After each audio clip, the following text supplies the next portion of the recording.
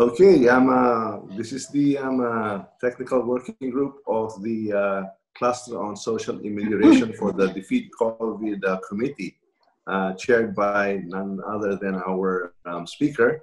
I will be co-chairing today. So we'll call the hearing and the meeting to order, and we shall ask our esteemed minority floor leader, Congressman Bishop Benny Abante, to give us the invocation this morning. Bishop? Magandang umaga po, Speaker, Majority Floor Leader, at lahat po ng aking mga colleagues at mga resource speakers po natin. I'd like to give comfort to all of you by citing Psalm 91, where it says, "He that dwelleth in the secret place of the Most High shall abide under the shadow of the Almighty. I will say of the Lord, He is my refuge and my fortress. My God, in Him will I trust. Surely He shall deliver thee from the snare of the fowler and from the noisome pestilence." Dear God, once again we come before you for help.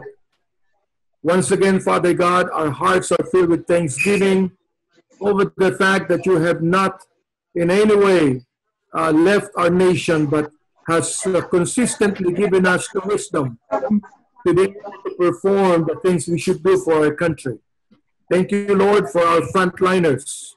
And I pray now as we discuss the things that we need to do in order to help our countrymen, that once again you would give us the wisdom, Father God, and the intelligence to discuss things appropriately for the benefit of our people. For this we pray in Jesus' name. Amen and amen. Okay, thank you so much all. We'll kindly request all of the participants during the hearings, if they are not speaking, that to keep their iPads or computers or iPhones on the mute, to give also solemnity to the proceedings. So we will ask our very, very important staff here, Claire Buico, to sing the Lupang Hinirang, our national anthem. We may stand or remain seated with our right palms on our left breasts. Claire? Yes, sir.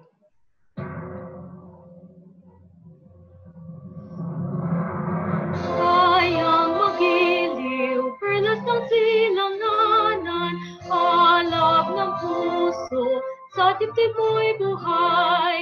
Lupang hinirang, tuyang ka ng mag-ibig, sa manlulupig, di ka pasisil, sa dagat at bundok, sa simoy at sa langit mong baghang, may dilagang tula at awit sa paglayang minamahal. Ang kislap ng watawat mo'y tagumpay na nagdinigdig, ang bituin at araw niya kilan, pamay di magdidilim. Lupa ng araw ng buwan, hatid pagsinta mo ay langit sa piling mo. Aming ligaya na pag may mga apit, ang mamatay lang dahil sa'yo.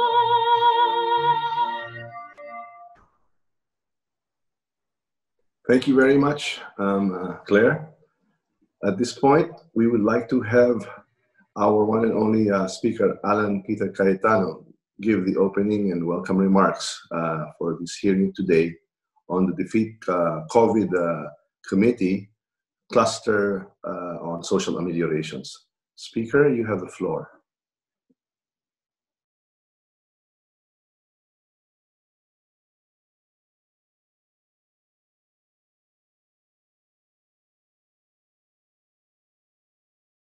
Thank you very much, Majority Leader and Mr. Chairman, Martin. And I also like, in behalf of Congress, to again thank you.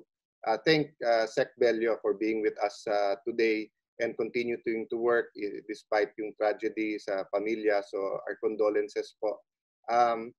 Mr. Chairman, you know, one thing that really comforts me when thinking about God and Heavenly Father, the Lord Jesus, Holy Spirit, is the certainty that God is the same yesterday, today, and tomorrow. No? Yan ang isang basic na tinuturo kahit anuman ang religion natin, that may certainty and consistency sa ating Panginoon. No? Having said that, Benjamin Franklin said that you know that in this world nothing is certain except death and taxes. No? So, and we are experiencing that now, diba? That there's so much uncertainty. The new normal is yet to be established. We cannot even speak about post-COVID. We can only speak about post-ECQ, no?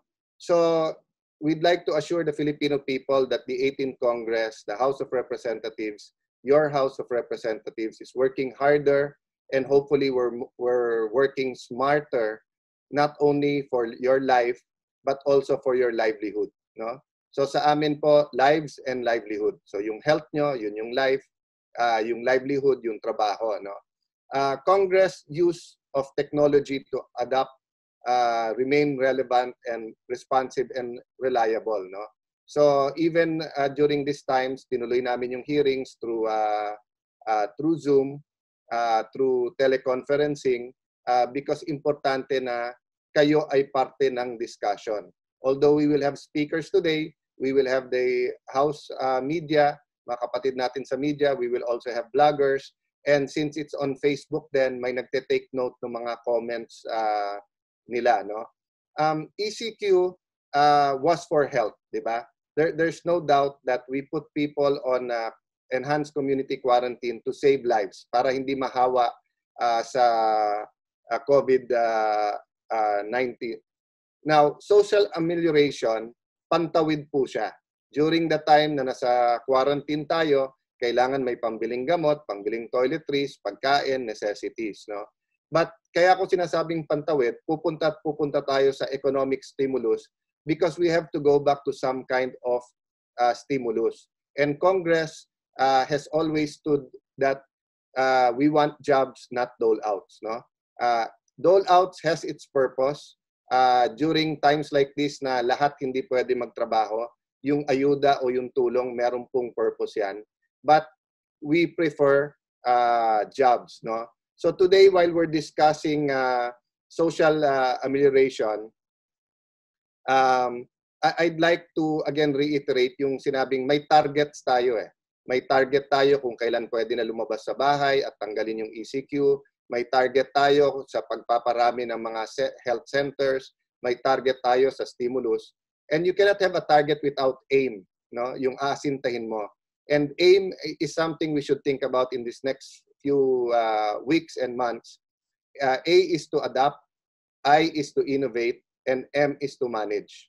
Whoever adapts faster, whoever innovates smarter, and whoever manages well, no, will come out of this better, no? And I think that's applicable to everyone in this world, no? So we have the Bayanihan, We Heal as One, we have the New Normal Bill. In my discussions with the economic team and Senator Bongo, yung Balik Probinsya can be put together with yung rural development or also with House Bill number 9, taking a second look at the distribution of IRA to help our LGUs, no? So marami po tayong problema, the system, the mindset, and everything, no? And this is not the time for finger pointing, di ba? It is true that there has been disagreements between the congressional team and DSWD in particular. I still believe that kung nasunod yung iba nating recommendation, dapat weeks ago tapos na yung distribution. But that is theoretical because, you know, we've never met a problem that is this big. We have to thank the LGUs, the barangays, the tanods, the barangay health workers, the barangay kapitan, SK. We have to thank the mayors, the governors, and DSWD for your hard work. So rather than saying malito, tama to, we'll have time for that. But remember, yung na-distribute pa lang o dinidistribute yung first 100 billion. There's another 100 billion for the second wave, and then there's 35 billion sa SSS for the 35 to 50 for the sa micro and small and medium enterprises, no? And then SecBello has Tupad and Camp. So whoever innovates better, no? So let's not really let's only focus on bakit may mali sa guidelines o sa implementation in order not to pin down someone or say na kayo mali, but to have better systems, no? So for example, no, lahat naman tayo nagkamali. Nung naging congressman ako noong 1998, meron ng proposal para sa national ID. Pero napasa lang natin yan nung 18th Congress, di ba? So can you imagine if we had a national ID, then everyone has a cell phone, then everyone has some kind of online banking that can be connected to your national ID and to your cell phone. De sana electronic na lang yung transfer, moot na tong pinag-uusapan natin, no? So that's the purpose of having different clusters. But definitely, the clusters will intersect with each other, no? So the job of Congress is to say, always do better, no? So kung sino man haharap sa amin, may criticism, please do better, etc. But I think during this crisis, kailangan natin magkaisa and work together. It is also our duty to say thank you. So sa DOLE, DSWD, DTI, Economic Team, kay President Rodrigo Roa Duterte, sa atin LGUs, thank you. So members of Congress, na alam kong panaydukot nyo sa sarili nyong bulsa, and yet you found, for your district and for your concerns, most of you still gave your salary this month, no? So it's a befitting tribute to Labor Day, no? So let me end with saying Happy Labor Day sa lahat, but it's a very, very special Labor Day kasi usually araw ng kagitingan, yung mga war memorials or a day for our war heroes is separate sa Labor Day. But in this war versus COVID-19, it's our laborers, di ba? It's the people in the hospitals, in the health clinics, it's the people driving the ambulances, it's the people na nasa pharmacy, nasa grocery, it's the police that are in the checkpoints who we honor today. So God bless you. May God bless and heal the Philippines. And again, thank you, Majority Leader, for seeing all of this through and navigating the DCC. Hopefully, we'll be able to help our nation well during this time. Thank you and God bless. Maraming salamat, Speaker Alan Peter Cayetano, our chair of the Defeat COVID Committee, and of course to the Secretary General, the whole team that has gotten this series of hearings of the DCC together. Speaker, at this point, I'd like to acknowledge the presence and the participation, although they'll be observing and lodging their questions with Deputy Majority Floor Leader Sharky Palma. But nonetheless, I'd like to acknowledge Representative Sandra Erigel, our chair on the Committee on Social Services and the Vice Chair of Health. I'd also like to acknowledge Representative Francisco Datul Jr., our chair for the senior citizens. We also like to acknowledge Representative Wes Gatchalian, our chair on the Committee on Trade and Industry, as well as Congressman Sharky Palma, our very energetic Deputy Majority Floor Leader. And of course, Congressman Mark Go, our Chairman on Higher and Technical Education. So these are the representatives who, besides the co-chairs, Deputy Speaker Elre Villafuerte, who will be presenting soon, and the one who will be going first will be our co-chair and team leader for the Social Amelioration Cluster, Kong Lucy Torres Gomez, who happens to also be the chair for the Disaster and Resilience Committee. Honorable Speaker, fellow workers in government, good day. For the 5th meeting of the Defeat COVID-19 Committee, we are gathered here today in virtual conference to discuss the presentations of the Social Amelioration Cluster, which is co-chaired by Deputy Speaker Luis Raymond Villafuerte Jr. and Representative Lucy Torres Gomez, Chair on the Committee on Disaster Resiliency. We have also invited as resource persons key members of the President Duterte's cabinet who are in charge of delivering aid to our people in this moment of great crisis. Thank you to our dear cabinet secretaries for taking the time off your hectic schedule today to be with us.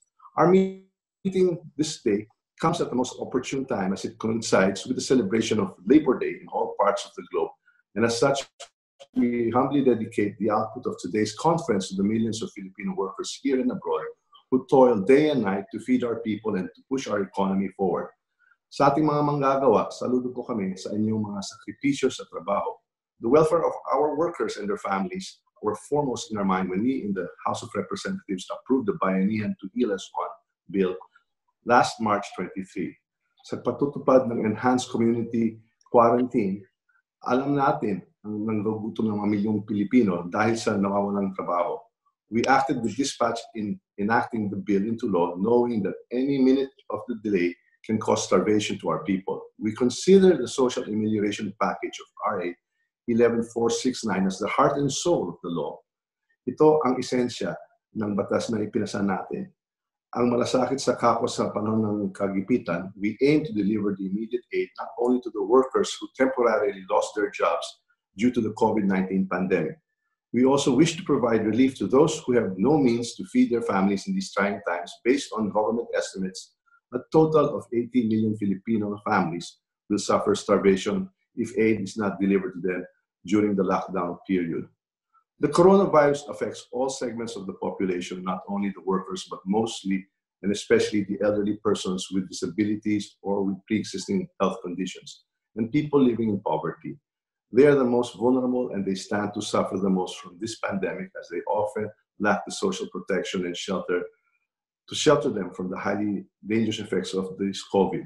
As emphasized by the United Nations Secretary General during the launch of the COVID-19 Global Humanitarian Response Plan on March 23, 2020, we must come to the aid of the ultra-vulnerable millions upon millions of people who are the least able to protect themselves. This is a matter of basic human solidarity. It is also crucial in combating the virus. This is the moment to step up for all the vulnerable. Today, we hope to seek solutions to the problems that cropped up in the implementation of the social amelioration package. We in the House of Representatives are ready to join forces with our colleagues in the executive department so that aid will be delivered to the doorstep of every Filipino family the soonest time possible. Marami na po tayong leksyon na natutunan. May these lessons guide us in fine-tuning our program in the implementation. It is our sincerest prayer that after our meeting today, government can finally set in place all the systems and mechanisms needed to address the lingering problems that our marginalized sectors face today in the times of COVID. With all your help, I know we will succeed. Thank you and may God bless us all. Speaker, we will ask our team leader for the social amelioration cluster, Congresswoman Lucy Torres Gomez, who happens also to be the chair on the Committee on Disaster Resilience, the representative of the 4th district of Leyte, my kababayan. She is a most experienced public official and a public servant. Especially, we had similar experiences in enduring and recovering and exercising as much as we could into mitigating the effects of the Yolanda disaster about 7-8 years ago. And that's why we are very glad that she's here, ready to spearhead the presentation of the social amelioration cluster. And we have before us now our chair, co-chair, our team leader, and none other than Congresswoman Lucy Torres Gomez from the 4th District of Leyte. Lucy, you have the floor for your presentation.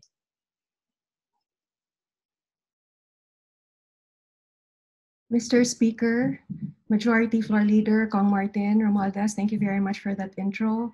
Minority Leader Congressman Benny Abante, DSL Ray Villaferte, all esteemed colleagues, Secretary Bautista, Secretary Bello, and Secretary Lopez, all those in the meeting today, good morning. In less than 2 months, COVID-19 has dramatically changed life as we know it. While we are certain that we, as a nation, will rise above COVID-19, this is unprecedented. We are in uncharted waters, and extraordinary times require extraordinary measures. Before we dive into the critical issues on social amelioration, I want to begin with this image to remind us of who we are fighting for, who we are working for. We are fighting for each other. We are looking out for each other, all Filipinos as one, mankind as a whole. This is our fight. We are all in this together. The goal, stay alive, survive, thrive. This crisis is perhaps our most demanding hurdle, with far-reaching repercussions that will affect the future of our country, the future of the world in general. What is social amelioration? In the Webster Dictionary, by definition, to ameliorate means to make better. The social amelioration mandate comes from RA 11469, also known as the Bayanihan Act. In Section 3, and I quote, immediately mobilize assistance in the provision of basic necessities to families and individuals affected by the imposition of community quarantine, especially indigents and their families. Thus, social amelioration, which encompasses not just cash subsidies, but also goods, loans, policies, and services, is one of the 4 pillars of the country's strategy in fighting COVID-19. Social amelioration, therefore, means ensuring the welfare of the Filipino people as we weather through the challenges of COVID-19. Social amelioration is what government needs to roll out now to make things better. It is our lifeboat, our salbabida. Taking extraordinary measures means we have to learn to adapt to this unique problem at hand. We need to think and act differently, and hopefully put aside greed, distrust, and self-interest. We need to stand as one so that we can heal as one. And for this, we have to be prepared to change our ways. We start by asking the right questions. How long is this going to last? Who are most vulnerable, and how do we provide for them? How do we deliver effective programs? This past week, the world saw a declining trend in COVID-19 infections and deaths throughout the world, including the Philippines. These results encourage countries to ease restrictions and get out of lockdown. But is lifting the quarantine really going to bring us back to pre-COVID days? Sadly, the answer is no. Since February, the World Health Organization has underlined the fact that a vaccine will take at least 18 months. Without it, we will not see any finality to this virus. While the world waits, we all suffer the painful side effects: loss of jobs, income, and economic slowdown. The International Labour Organization is expecting global job losses to reach 195 million in the next 3 months alone. As long as the jobs are not there, our country will need social amelioration. For our country to manage our requirement for social amelioration, we have to think outside the box. We need to be open to exploring different strategies, one of which is to focus on creating alternative jobs and products via retooling. During World War II, this considerably helped reduce unemployment. And this is happening already. For example, producers of perfume are starting to make rubbing alcohol. Makers of vacuum cleaners are making ventilators. And we can do this at our own capacities. Many opportunities may be home-based. This strategy could be woven in a more effective quarantine exit plan. This is not suggesting as a substitute for cash and good social amelioration, but rather a way to soften the economic impact of a longer COVID-19 economic recession. Slide 6, please. One of the most important changes is widening our perspective on who we need to help, who the target beneficiaries really are. Are the target beneficiaries still your usual traditional poor sector, defined as living below the national poverty threshold? Or has COVID-19 affected other groups? Just a slight note on families versus households. We realize that the Bayanihan Act specifies helping 18 million households. If this body permits that we use the unit families instead of households. In one of our cluster discussions, we found out that in lower income groups, one household contains 4 to 5 families. So providing benefits per household will not be appropriate. So from here on, I will be using families versus households. So back to our questions. Is the face of the poor changing as COVID-19 changes the world? The answer is a resounding yes. In this slide, we introduce the faces of the newly poor. These are not the people who are part of the SWD's 4Ps. They did not need help pre-COVID-19. Just last January, Grab drivers were earning about 20,000 per month, 20,000 pesos per month. Now, the scenario drastically changed as transportation activities have come to a halt. Similarly, salon workers, office workers, restaurant workers, small business owners, and many others who used to be doing okay during pre-COVID life now need help as well. This means that we have to widen our scope of target beneficiaries for social amelioration. We all know that the community quarantine affected many jobs and industries. Here is a list of the obviously affected industries, but this may not be comprehensive. Tourism, restaurants, malls and retail stores, transportation, airlines, buses, jeeps, tricycles, ferries, micro and small and medium enterprises, your mom and pop stores, construction, and with it, engineering and architecture, property development, call centers, sports and live entertainment. Even cinema is affected. Salon, spas, barbers, creatives, the stylists, makeup artists, event organizers, photographers, talent managers, entertainers. People we used to see monthly for grooming, non-essential manufacturing like clothing and textile, electronics, car assemblers, real estate. So consider this. Let's say we have a family of 5. The father is a Grab driver. Mom works in a mall. Pre-COVID, they were doing okay. Perhaps 15,000 pesos plus 20,000 pesos monthly income. Then with the lockdown, both have lost their incomes. So from a combined family income of perhaps 35,000, it goes to nothing. They will be lucky if they had money saved to provide for their needs before incomes begin flowing again. It is time to rethink our beneficiaries. So we re-illustrated the country's income groups from a Philippine Institute of Development Studies report published in 2018. So the income estimates are based on 2017 prices. This stratification is no surprise to us. If you look at the slide, traditionally the portion of Filipino families living below the poverty threshold hover around 20%. Here, the report uses 22%. It's a bit higher, but let's take it at face value since it will not matter in the course of our discussion. On the left side, you have the number of families belonging to each income stratum. And on your right, you have the average monthly family income of the same stratum. So for the poor income group, there are 5.4 million families earning less than 9,520 per month.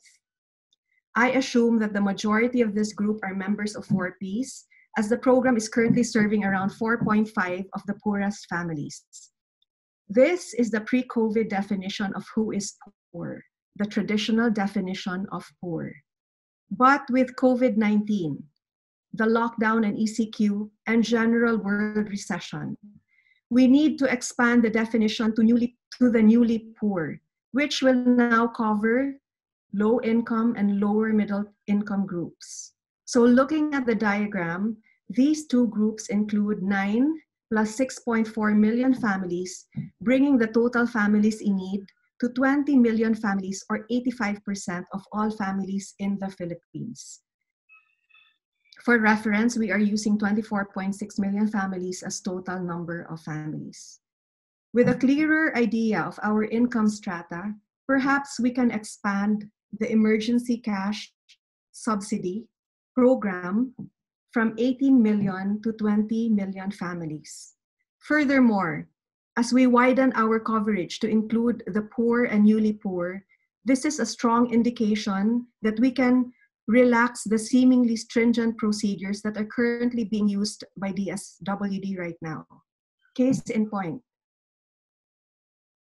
I won't go farther from home. Our Liga president, Kagawad Baby Laurente, says that his greatest torment in collating or coming up with a list that is in keeping with all of DSWD's qualifiers are the constant pleas of constituents those who pre-COVID days were earning very well but are now suddenly without any income. They too need amelioration. Wa mi mamintaha kap, they say. In Tagalog, it means, hindi kami nagdadahilan, makatanggap lang. Pasensya na, walang-wala lang talaga. These are families whose income earners have lost jobs and whose small businesses are hard hit due to COVID. Just to reiterate, here on the left-hand side in the yellow box, these are the income groups we classify as new poor and are the target for social amelioration. Above that, in gray box, these are the income groups not eligible for social amelioration. So let's go a little bit further into getting to know our target beneficiaries. This slide shows us where our target beneficiaries are working or used to work. On the left axis, we have the industries providing employment and sources of income. The bars are split into the orange part on the left. This represents the low income group, and the blue representing the middle income group. Let's first look at agriculture. We can see the stark difference between the proportion of low-income workers employed in agriculture versus middle income. This is the largest employer for the low-income group. Conversely, wholesale and retail is the biggest employer for the middle-income group. This includes the self-employed and owners of small businesses, like a small carinderia or a food franchise. What's important in this chart is for us to understand that our target beneficiaries now come from a wide range of industries, including transportation, manufacturing, especially non-essential products, construction, real estate development. The other sector includes a diverse range of professions, such as those working in salons, barbershops, the spa, electronics, appliance, car repair, creatives. So we keep in mind that the net is now cast much, much wider than it was pre-COVID times. Next slide, please. This chart is also very enlightening because it is a big departure from thinking that the poor, and hence our target beneficiaries, are residing in the countryside. We see here that this assumption does not hold true with the newly poor definition. Each vertical column represents the income groups, and here let's focus on the first three columns from the left, covering our new target groups: poor, low income, lower middle income. The orange portion of the columns represent the proportion of that income group residing in rural areas. The blue portion represents the proportion of that income group residing in the urban areas. Again, we see the stark difference between the poor and lower middle class. The traditionally poor are mostly in rural areas, understandably so since most are engaged in agriculture. In contrast, the lower middle income are largely in urban areas. These differences should be utilized in considering effective methods of determining or identifying and distributing emergency subsidies to our target beneficiaries. Next slide, please. Now that we have a clearer understanding of whose welfare we must ensure, now that we have seen the face of our target beneficiaries, let us look at how our current social amelioration programs are helping this target group. This schematic is a re-illustration of the contents of Joint Memorandum Circular Number 1, which provides the primary guidelines for social amelioration as intended by the Bayanihan Heal as One Act. We have categorized the programs according to social amelioration medium. Number 1, cash subsidies, which are distributed by 3 agencies, DSWD, DOLE, and the DA. We will talk about this more on the next slide. We have the loans category to be implemented by DTI, DA, and the Land Bank. We have food and non-food subsidies, which is a joint effort among LGUs, DSWD with the assistance of the AFP and PNP, and the DTI. Also, very important, the Bayanihan Act lays out critical policies that will help ease the financial obligations of our target beneficiaries. Lastly, the circular also touches upon services from the DSWD, DTI, and DA to support certain target groups as well. In subsequent slides, we will address the need for more critical sector-specific services. These came out from an informal survey recently conducted by this cluster. All of these social amelioration modalities are important in an integrated social amelioration program.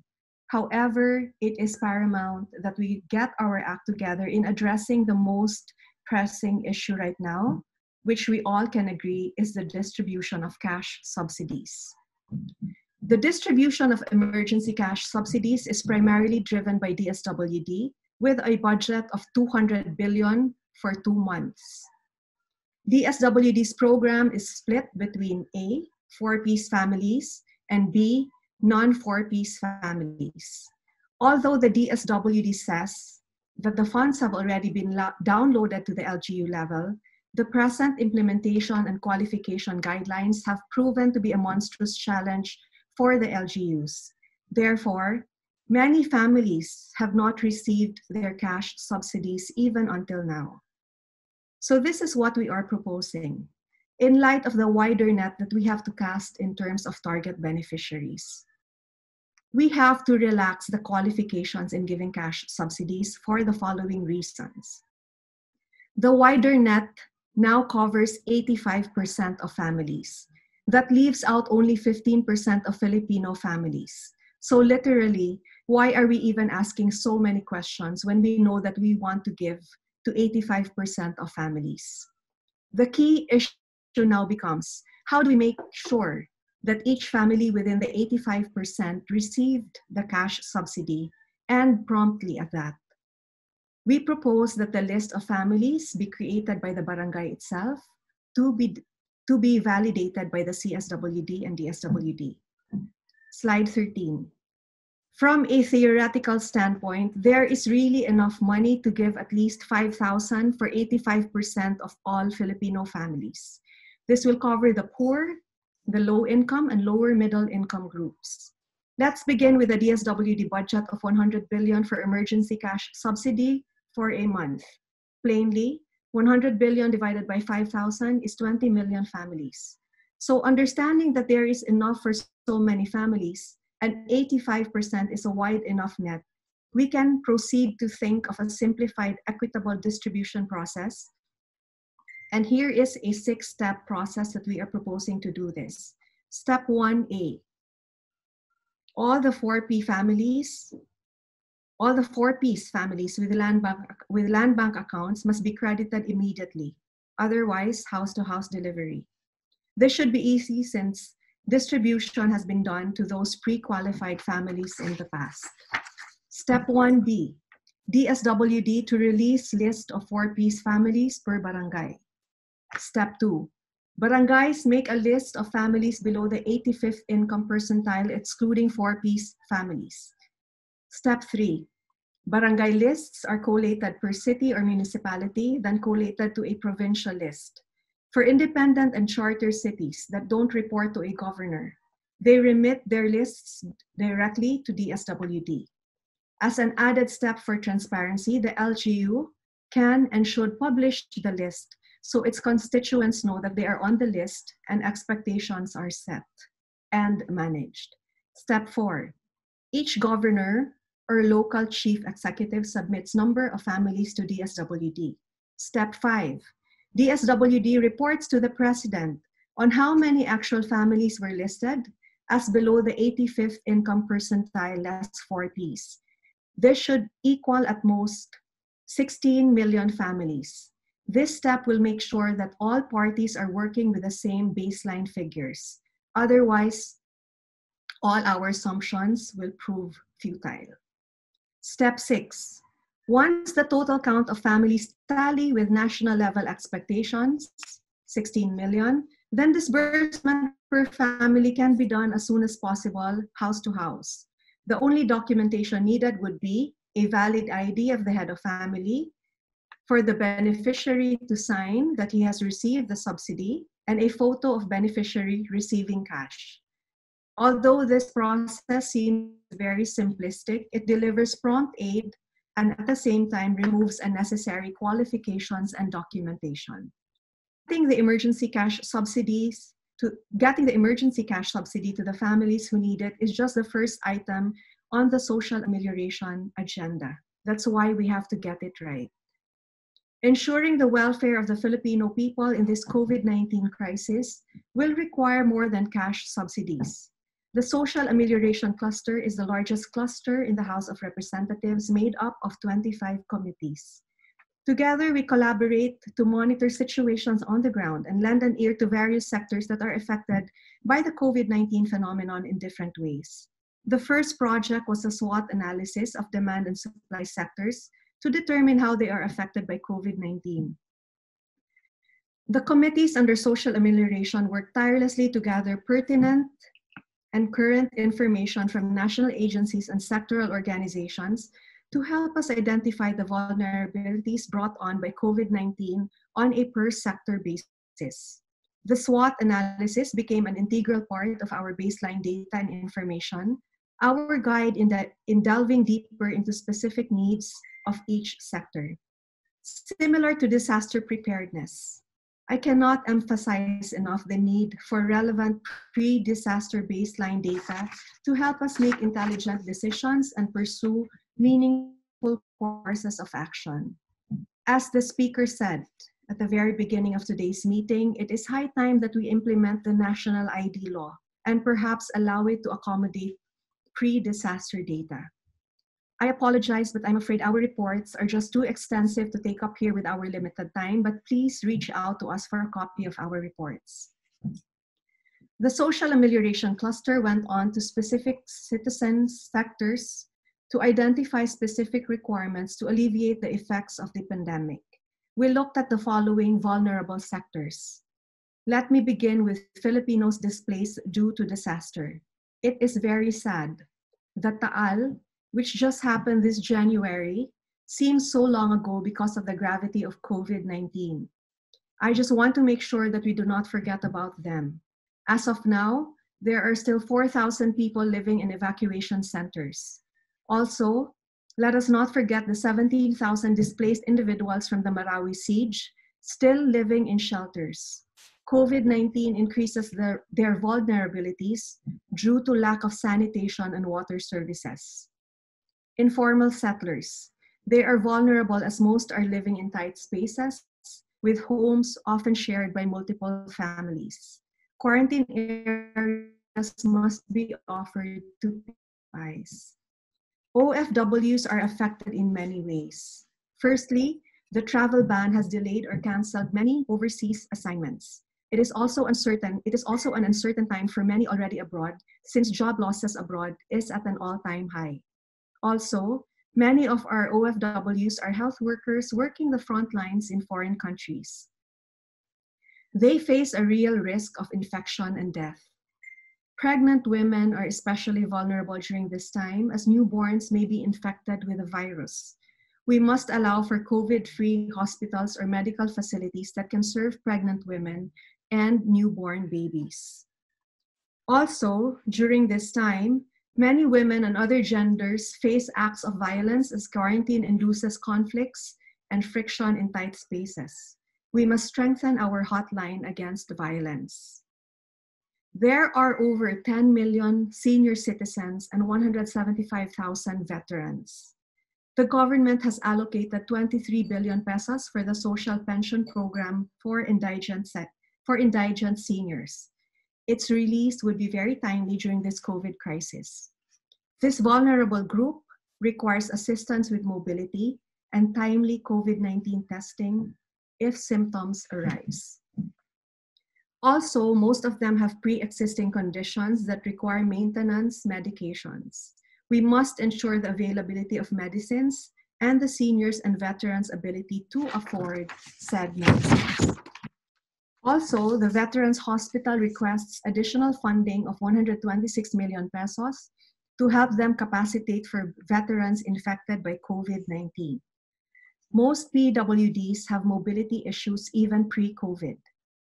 Now, with the unavailability of public transport, PWDs are restricted from attending to medical needs as well as procuring daily needs. The issue of children will be tackled in detail in one of the cluster's reports on education. But for now, children are finding themselves in an unusual situation of extended vacation. Many indigent children find themselves with not enough food for daily sustenance. Children are likewise often victims of domestic violence. To wrap up, the COVID-19 crisis will most likely have a longer-term horizon until a viable vaccine is available. By the looks of it, the Philippines and the rest of the world are in for a bumpy next couple of years. When we succeed in stabilizing our rates of infections and deaths to a bare minimum, we may safely consider a quarantine exit plan. However, until we can completely defeat COVID-19 all around the world, we will need to keep afloat. And at the risk of sounding morbid, the experience that is COVID-19 can be likened to a shipwreck. That is the bad news. The good news is the shoreline is not too far away. We just need to swim to safety. But not all of us know how to swim, and even those that can may not be able to swim the distance. We need a salvavida. Social amelioration is our salvavida. But for them to feel that social amelioration, our salvavida, has, as we defined it at the very beginning of this presentation, made better an obviously dire situation, we need to get it to the beneficiaries efficiently and expediently. Time is of the essence. Thank you, maing buntag natong tanan, and God bless us all. Daghang salamat. Salamat kaayo, our team leader, co-chair, Kong Lucy Torres Congresswoman. Such a wonderful presentation, very clear and very, very comprehensive. And at this point, I'd like to introduce to you our next co-chair, or our chair for the Social Amelioration Cluster, none other than our Deputy Speaker, Congressman Luis L. Rey Villafuerte, the Congressman of the 2nd District of Kamsur. He's currently the Deputy Speaker for Finance at the House of Representatives, a trailblazing entrepreneur who graduated with highest academic distinctions from De La Salle University and completed the Executive Education program at Stanford University. His export business earned him, among other awards, the prestigious World Young Business Achiever Award and the 10 Outstanding Young Men Award for Entrepreneurship in 2002. In 2003, the Philippine Chamber of Commerce and Industry recognized him for business leadership, while the Export Development Council awarded him with their top sectoral export performance distinction. During his 3 consecutive terms as governor, Camarines Sur leaped from the 39th poorest to the 10th richest province in the Philippines and became a global tourist destination and investment hub.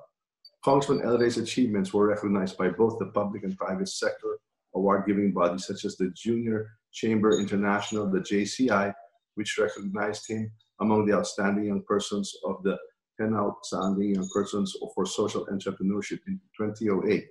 In 2009, then President Gloria Macapagal awarded him with the Presidential Citation for Best Practice in Creating Business Investment Enabling Environment in 2009. His El Verde movement earned for Kamsur 2 spots in the Guinness Book of World Records, one for planting the most number of trees and the other for planting the most number of mangrove saplings in an hour. In 2013, he was awarded the Tourism Champion of the Philippines by the Department of Tourism. Congressman El Rey's presentation will highlight the need for sustainable social amelioration policy as against mere dole-outs in the uplifting of the economy in the face of the challenges of the COVID-19 pandemic. Recognizing that government cannot sustain the giving of mere dole-outs, his presentation shows that the government spending towards public investments in health, education, agriculture, and local roads and infrastructure is needed in order to create jobs and sustainable impact to the community level. Deputy Speaker El Rey Villafuerte, you have the floor.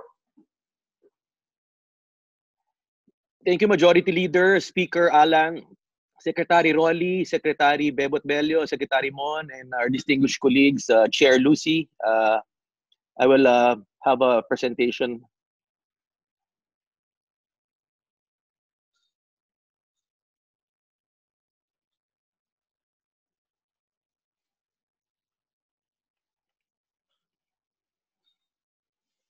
Let me start off with just giving a picture of what's happening in our country right now. Can you hear me, Martin? I can hear you loud and clear. Let me just give a picture, no, of what's happening after the lockdown. I was inspired by this article to do this presentation. An article featured in a major daily. Marlon Dalipe is a construction worker from Camarines Sur. He went to Manila for a better job opportunity so that he can sustain his wife and children. But because of COVID-19 and the strict implementation of the ECQ, the construction site he was working at is temporarily closed. Public transportation also stopped. He's now jobless. So he walked from Alabang to Camarines Sur for 5 days.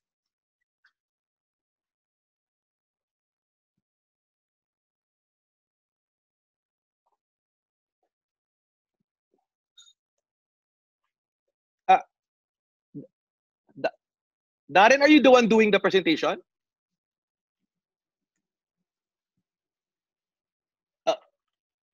So many people like Marlon Dalipi ventured out of their province in search for a greener pasture. But when COVID-19 struck the entire nation, they are found to be jobless. As a result, 1.3 million construction workers are stranded, and they would have to return to their province without a job and a source of livelihood. Next slide, please. These construction workers symbolize hardship, helplessness, hopelessness that many Filipinos are experiencing today. Just to give you a brief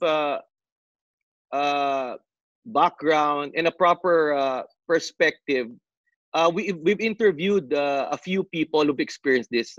Darren, can you play the video?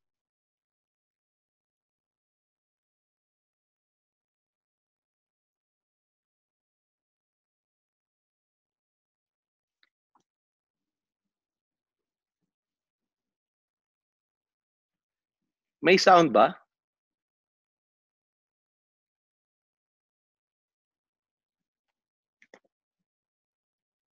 Po ako bilang silsilidi sa iskriman na Dinig nila.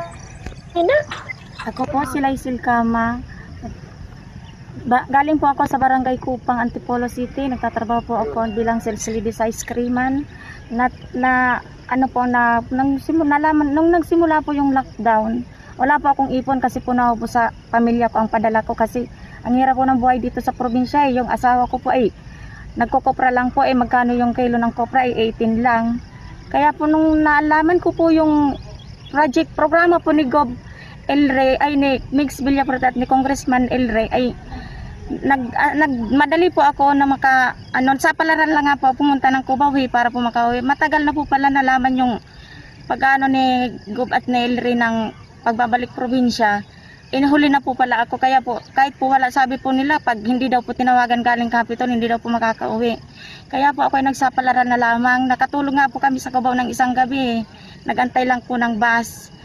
Kaya po ang hirap po talaga nung nag-lockdown po, ang hirap po kasi po sa tinitirahan mo po wala naman pong relief kasi daw po hindi kabutante doon. Kaya po sobrang hirap po talaga.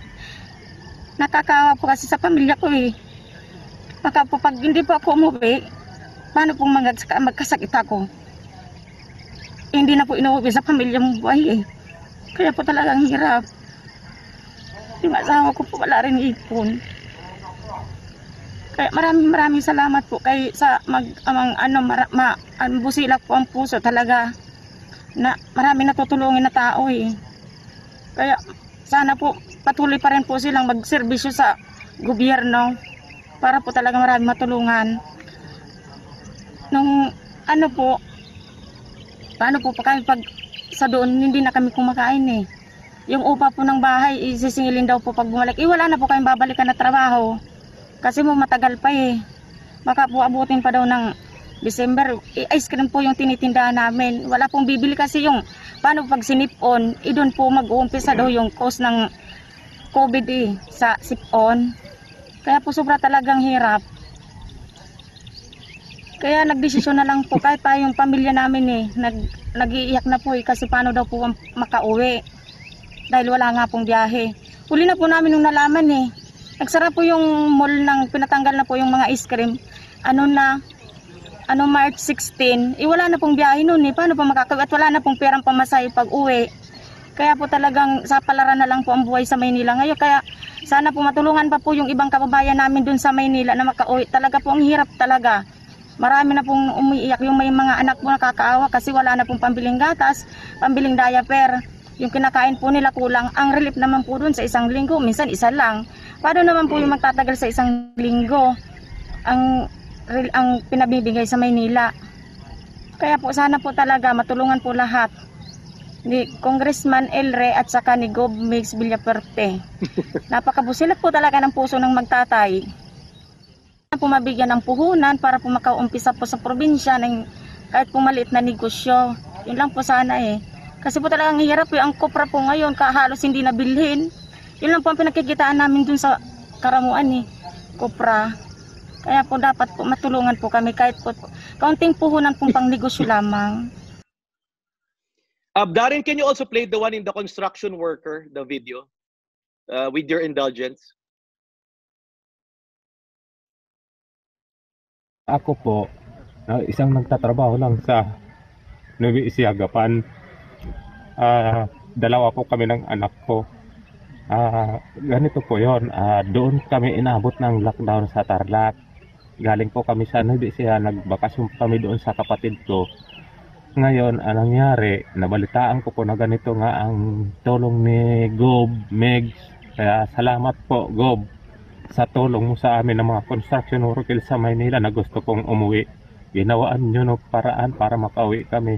Kaso nga lang po, walang-wala kami ng anak ko. Naglakad po kami galing Tarlac hanggang Dao, Pampanga. Bago po kami kinawaan ng anak ko nga nadaanan kami ng sasakyan, pinsakay po kami hanggang Cubao. Pagdating po sa Cubao, doon na po kami nag-antay ng Raymond para makasakay po papunta dito sa Bicol para makauwi po sa pamilya. Kulang-kulang po 2 taon na walaan po kami ng trabaho. Halos wala kami makain ng anak ko dahil wala po kami na ipon kasi magkano lang naman po ang kita namin sa trabaho. Halos kulang pa nga ipadala sa pamilya. At higit sa lahat, sobra-sobra po ang pagpasalamat ko na kahit pa paano nakauwi kami dito sa Bicol ng kagustuhan namin ng anak ko. Tsaga nga lang kalalakad ng kulang-kulang 7 oras na linakad namin ng anak ko. Naawa na nga po ako, sir, ma'am, sa anak ko dahil nararamdaman ko na pagod na sa kalalakad. Kaso nga lang wala talaga po magawa. Nagdaraan naman kami ng sasakyan, hindi man kami tinitigilan dahil siyempre alam nila na bawal magsakay kasi hulihin po sila ng mga checkpoint. Kaya sabi ko sa anak ko, magtsaga tayo maglakad kagustuhan natin ito pero walang problema. Ang importante, makauwi po tayo sa atin at manatili tayo doon ng sama-sama tayo ng kapatid mo, mama mo. Kahit anong mangyari, magutom na sila, magugutom din tayo. Yan lang ang akin. Kaya pinilit po namin na maglakad talaga. Ito nga, uuwi kami sa bahay na kahit piso wala akong may abot sa kanita. Kaya naiyak lang talaga ako sa sobrang hirap na dinanas namin. Kaya iyan ang sinasabi ko, sino man may awa, may puso na pwedeng tumulong sa amin, sana tulungan man kami. Para kahit paano pagdating sa amin, mayroon man na kami makain kung ano man ang mga kailangan sa loob ng pamamahay namin. Dahil walang-wala talaga kami na kung sa tagal ko nagtrabaho sa Maynila, anim na mahigit na taon, walang-wala talaga ko na ipon. Ayan ang gusto ko, ulitin ko po nasasabi na sana mayroon maawa, mayroon maano sa puso na tulungan kami. Lahat nga na wala ng trabaho. Kasi kawawa naman yung mga pamilya, may pinapakain talaga. Kaya yun lang ang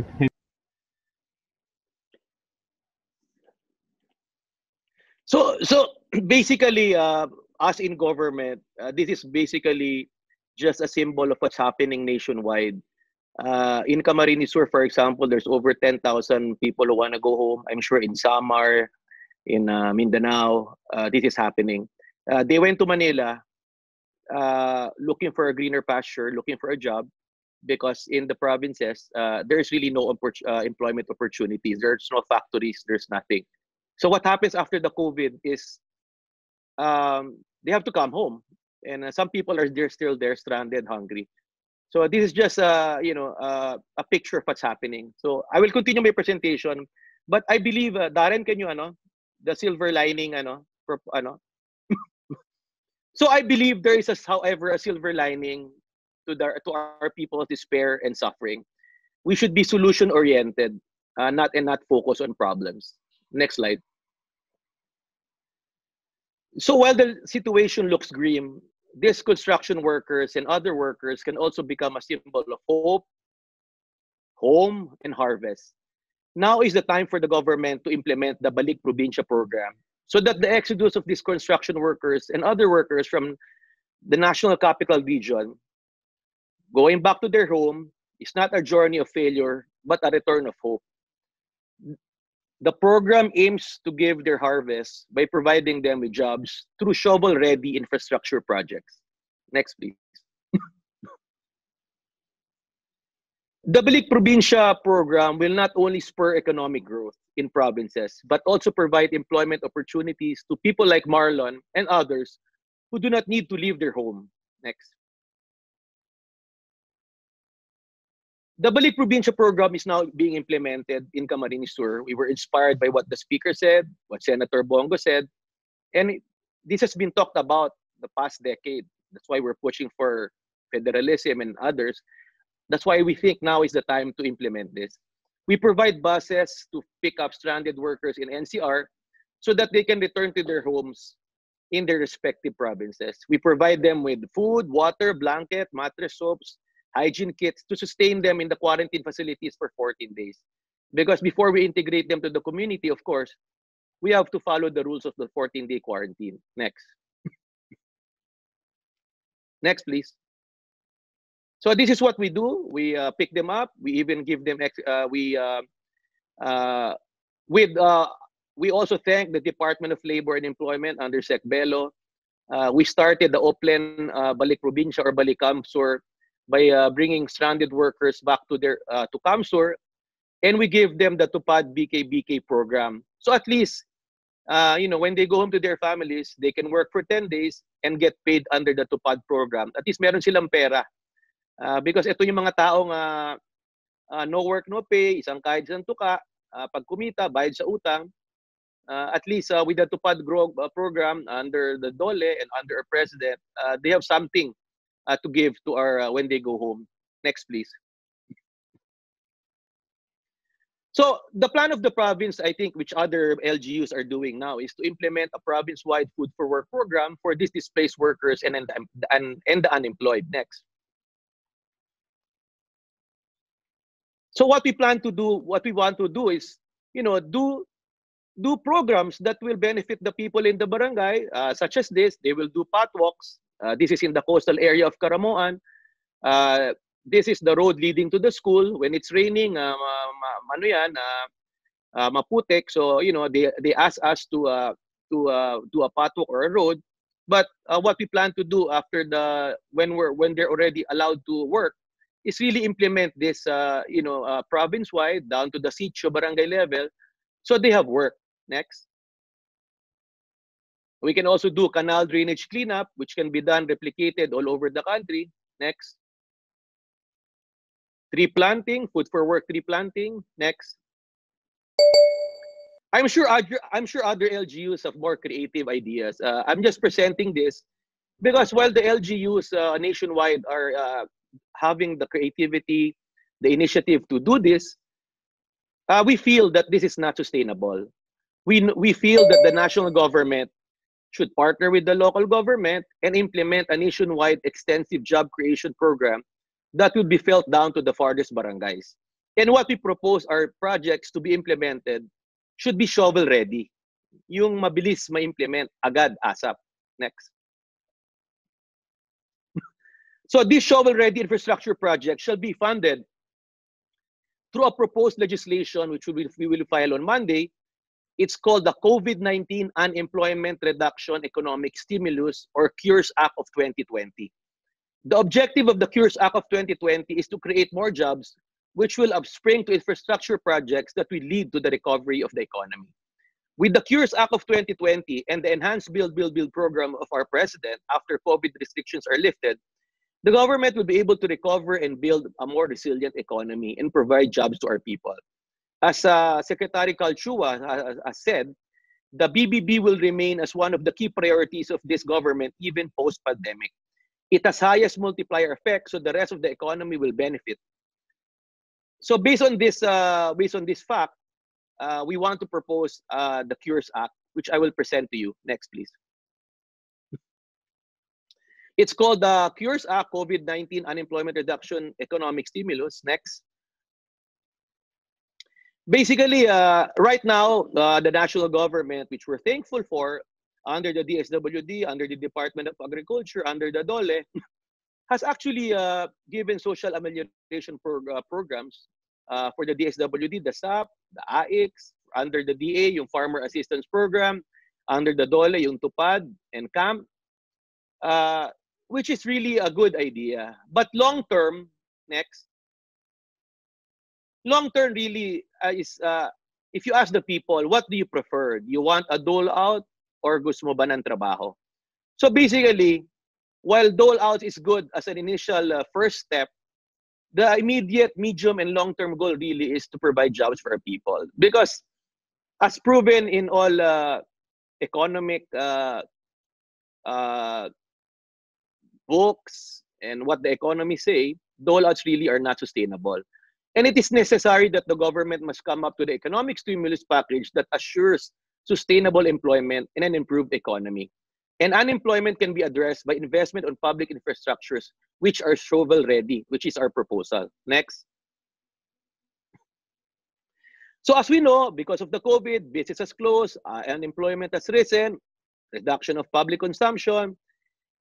This is what's happening. These are the problems that we have to tackle. Next. The impact on the economy, they're projecting a 0 to negative growth, higher unemployment rate, and possibly increase in the price of basic commodities. Next.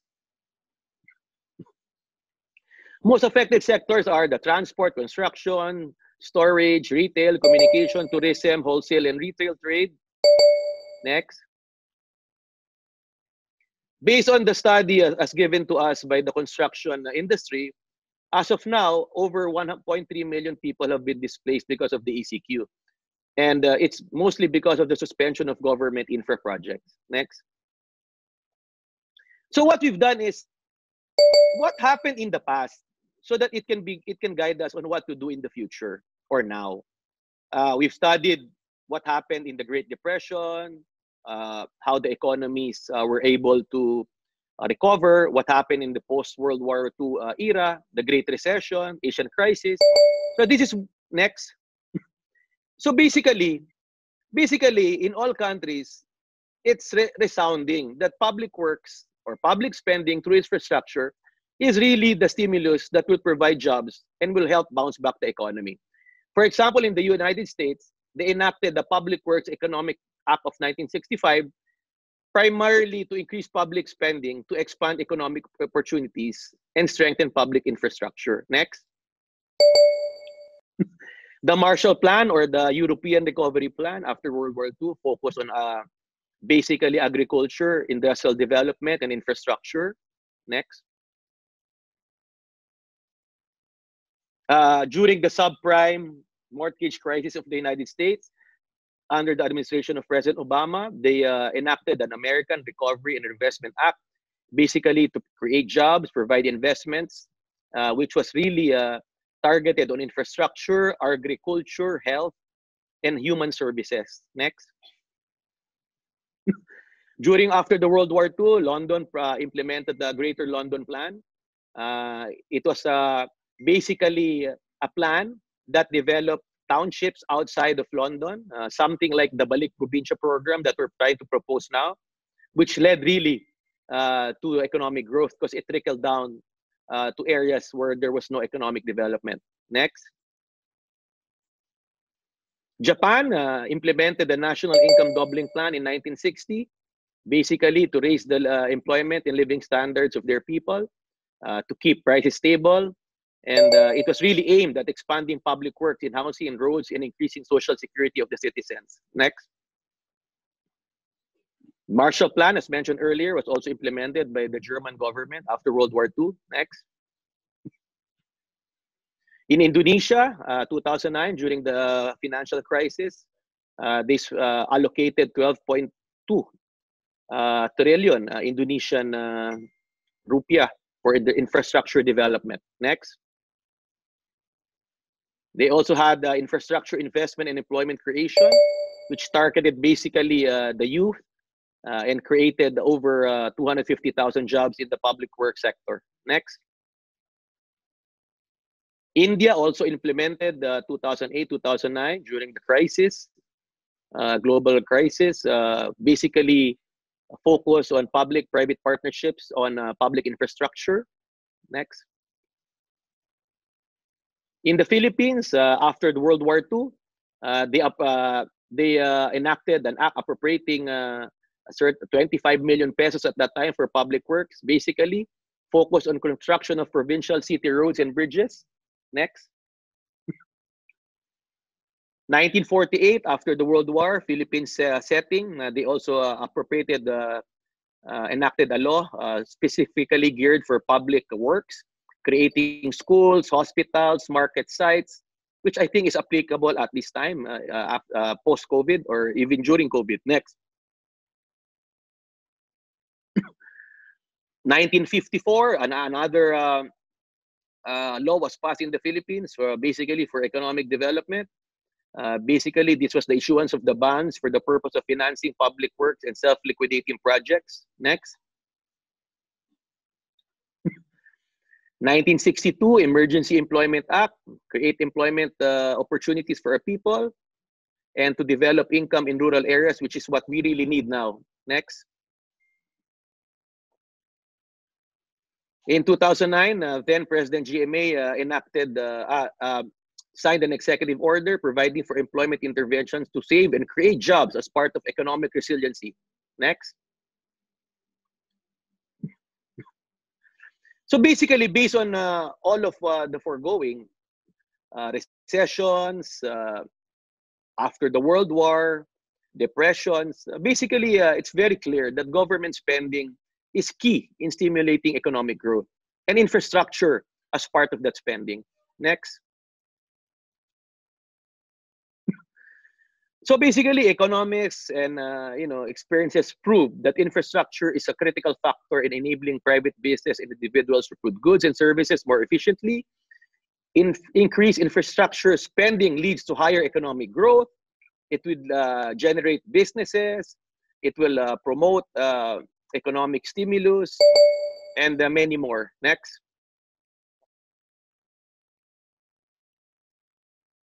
Investments in infrastructure also clearly will help stimulate the economy, especially when consumers and businesses are not spending.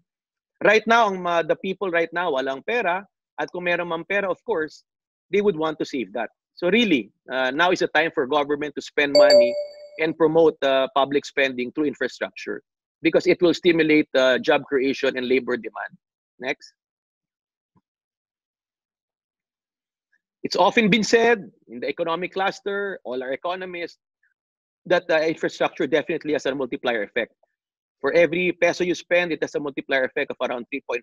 So if you spend, for example, 100 billion pesos, the multiplier effect of that is 350 billion pesos. The labor component is easily 30% or easily 100 billion. So this is really what we need right now. Next. Next. Next. So basically, what's the data? Infrastructure in the Philippines, basically based on the PSA, as of 2019, was really the main driver of growth for our economy. And it consists of around a 9.3% growth rate. So based on the presentation of Chairman Lucy, she basically presented the picture that in our country, almost 40% work in agriculture and almost 10% in construction. So basically, if you just target agriculture and construction, basically 50% of our people can be, that already comprises 50% of our people. So this is really the target area that we want to focus on in recovery. Next. So, sectors most affected: construction, health services, agriculture, wearing apparel. Next. Next, please. Next, please. So basically, I was inspired by the Hilos 1 Act. And basically, what target sectors do we want to benefit from the Cures Act?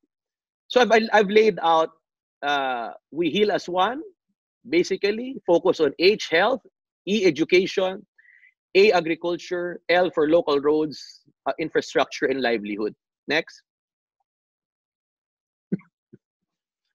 So basically, we want shovel-ready, implementable, simple projects that are attainable, that will directly benefit the people.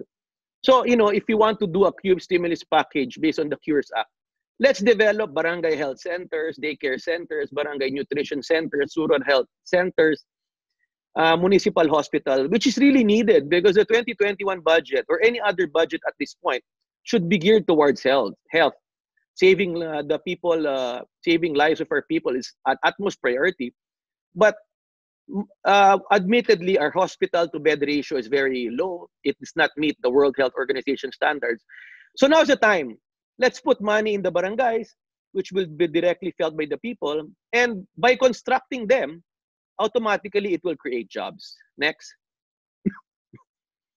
And as mentioned in the previous slide, we want to promote digital infrastructure also in the health sector. Dapat meron na tayong telemedicine.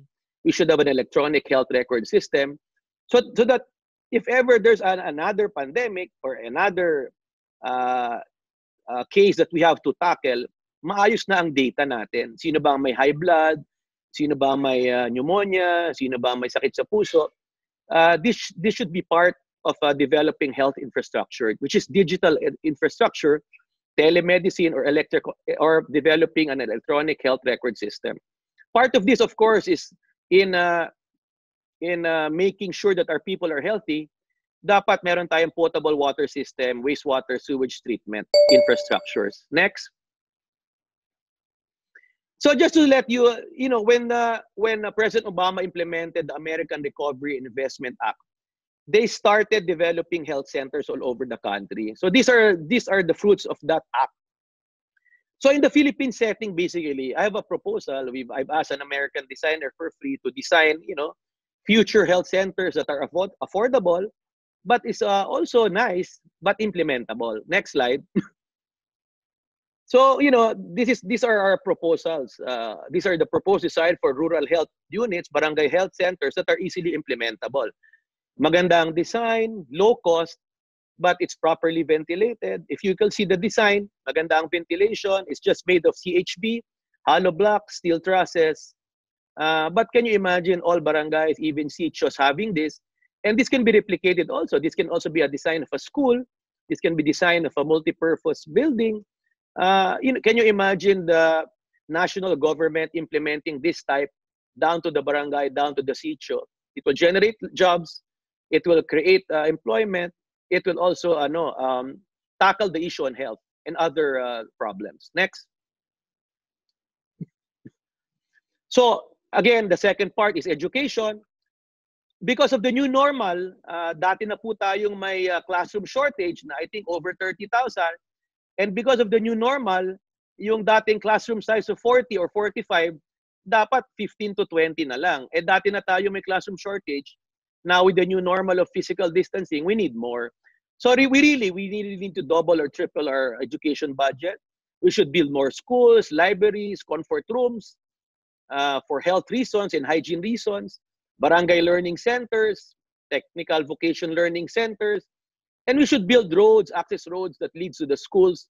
And most especially now, with the new normal, I proposed this 5 years ago, digital education really is a must right now, especially with the new normal. Even without the COVID, other countries were doing it. So it's about time that we really need to focus.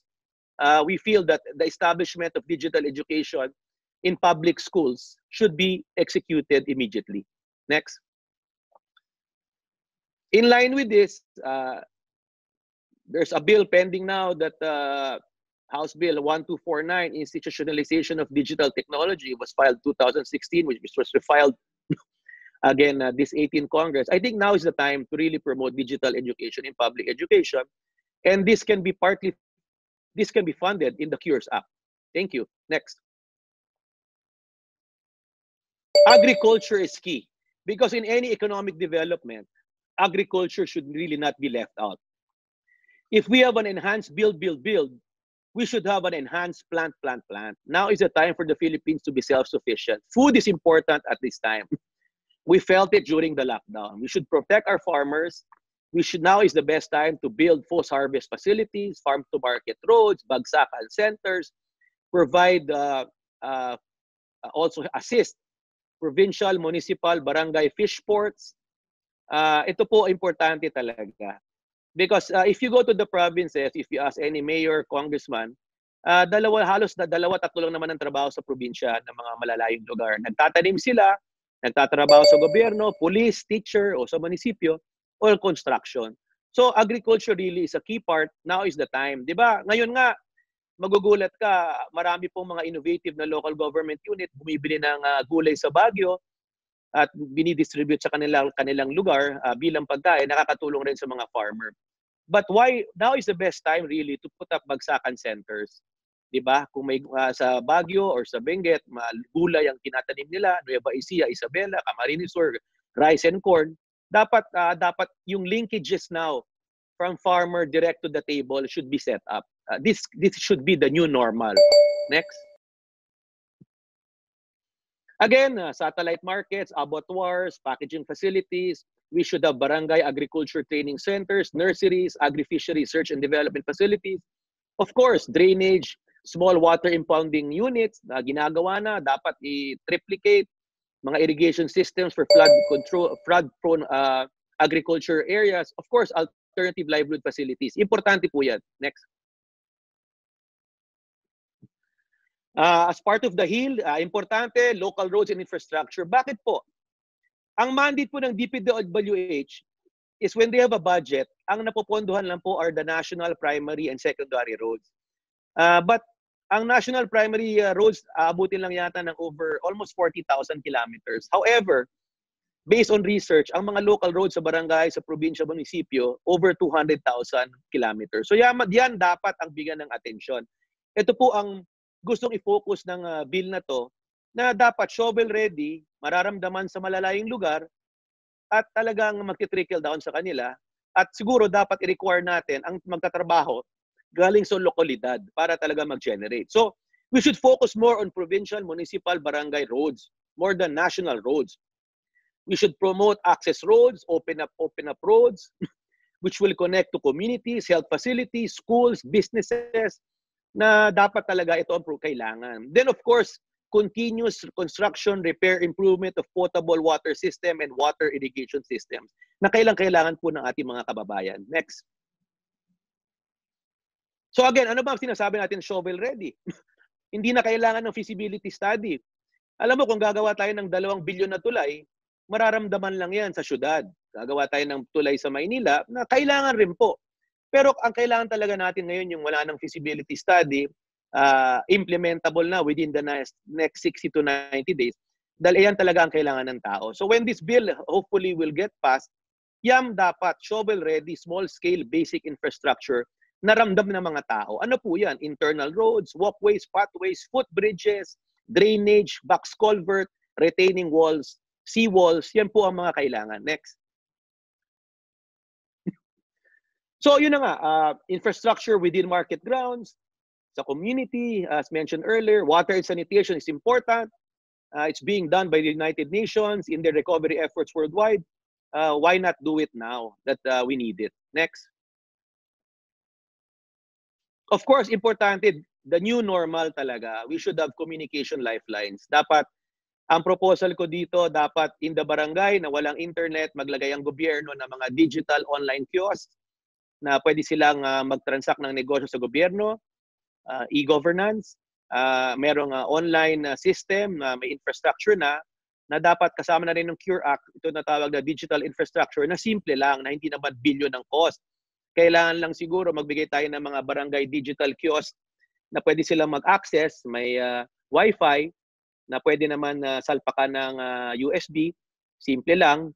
No, yan ang kailangan sa school, sa barangay, na part of this proposal. Next, please. Yung L po, ang ating gobyerno po ngayon, meron na pong tinatawag na Sustainable Livelihood Program. Gusto natin, dapat i-enhance po yan, yung programa ng DSWD. Dapat dagdagan po natin ang pondo yan para lalong mapalawak po ang livelihood opportunities, lalong-lalo na ngayon na ang tao hirap. So meron pa tayong proposal, dapat magkaroon ng enhanced tupad program sa DOLE. Napaka-effective po yan. Pagandahin po natin ang guidelines, dagdagan natin ang pondo. At meron rin pong proposal ang DOLE, yung tinatawag na Barangay Emergency Employment Program, na napakaganda po. So kung ito po lahat na tinatawag natin na health, education, agriculture, local roads infrastructure at livelihood program, palagay ko malalampasan po natin itong pagsubok na to. Hindi na kaabuti ng taon to. Palagay ko kung we pass this law into law at mangyari to, automatic mabilis po ang ating recovery. Next please. Ito po yung tinatawag na Barangay Emergency Employment Program ng DOLE, which targets to benefit the formal and informal sectors. Meron silang programa that will give cash assistance based on a work scheme, maximum period of 3 months. Next, please. So again, the DTI can also provide assistance. Sasama natin to sa batas kung mapasa. Provide access to credit and financing. Meron na po silang mga ginagawa niyan ngayon. Pero dapat siguro institutionalize natin bilang sa isama na sa batas. Pondohan natin, pagandahin po ang proseso. Huwag natin pahirapan ng tao. Dapat siguro ang guideline, 3 proseso lang. Huwag ng 1 page na proseso para talagang makabenefit. At maganda naman po ang ginagawa ng ating Secretary Mon Lopez. Kailangan lang siguro tulungan ng Kongreso na mapondohan pa ang kanyang mga magagandang programa. Next, please. So, in conclusion po, atin mga colleagues, members of the media, basically, we want to create jobs through infrastructure and other forms of public spending. We ask that our colleagues to author and push this proposed Cures Act of 2020 because we believe that it will help bounce back the economy since it has been proven that infrastructure is the backbone of economic growth. Increased public spending on infrastructure will definitely lead to jobs, and when the people have jobs, we will have peace, order, and a sustainable economy. Maraming salamat po. Magandang hapon po sa inyong lahat. Maraming salamat po to our very, very handsome, energetic, and vibrant Deputy Speaker Elray. Diyos Mabalos. Maraming pong salamat sa malasakit po niyo ni Kong Lucy Torres Gomez of the Social Amelioration Cluster. We'd like to thank our secretaries. I understand our DSWD Secretary Rolando Bautista is on board now, as well as Secretary Bebot Bello and Secretary Mon Lopez.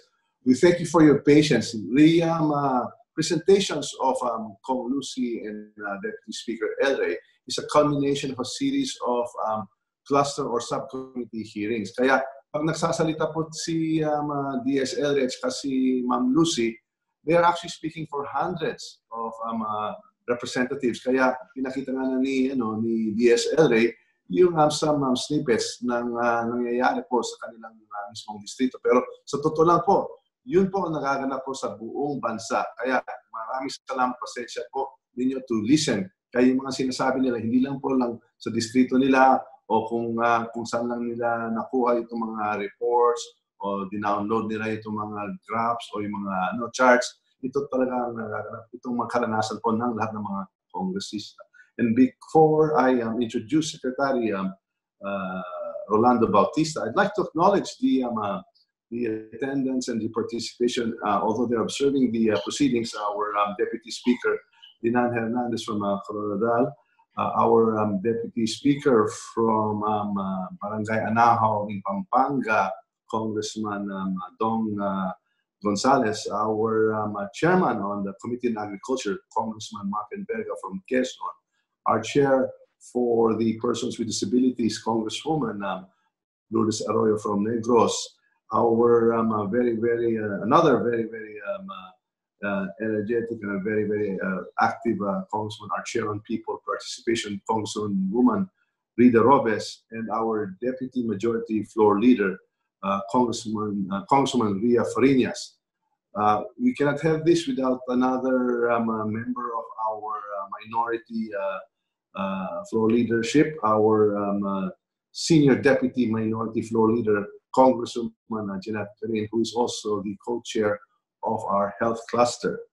Mr. Speaker, at this point, I'd like to introduce to you our Secretary of the DSWD, Secretary Rolando Bautista, he's also the man of the hour.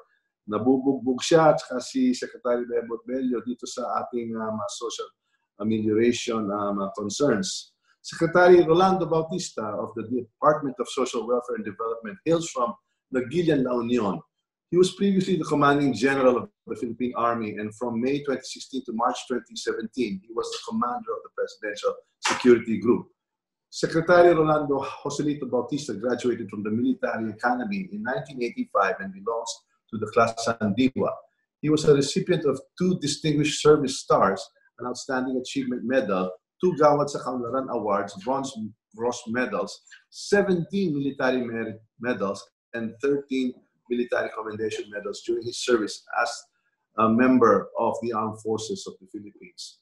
When the Commission on Appointments confirmed his appointment as Secretary of the DSWD, it was considered an advantage to put him as the head of the DSWD because his life as a soldier allowed him to experience firsthand the problems of marginalized groups. Indeed, being once an army chief, he was also able to spend time in the far-flung areas and is most knowledgeable about the poor and underprivileged. His DSWD family describes him as sobrang humble at sobrang bait, simple, may puso at organized. We in the Congress are witnesses to that. He is the kind of a leader that the department needs, one who has a compassionate heart for the poor, the vulnerable, the disadvantaged, and the marginalized. Welcome po sa ating meeting, Secretary Rolando Joselito Bautista. We are ready to listen to your presentation.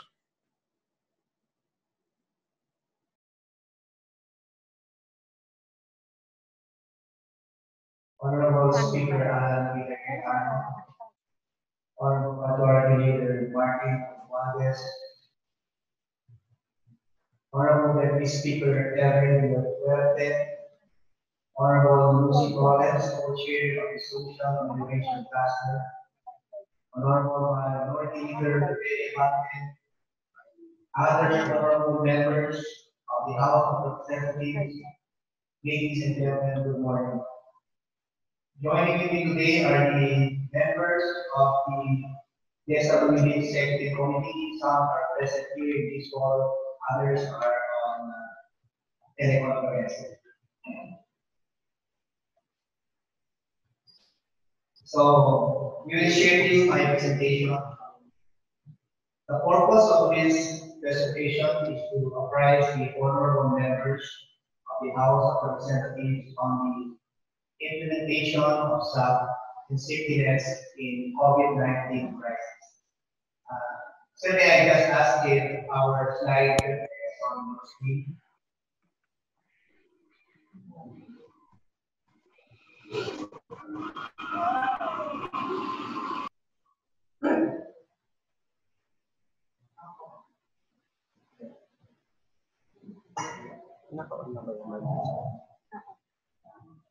Yung camera daw, ilapit.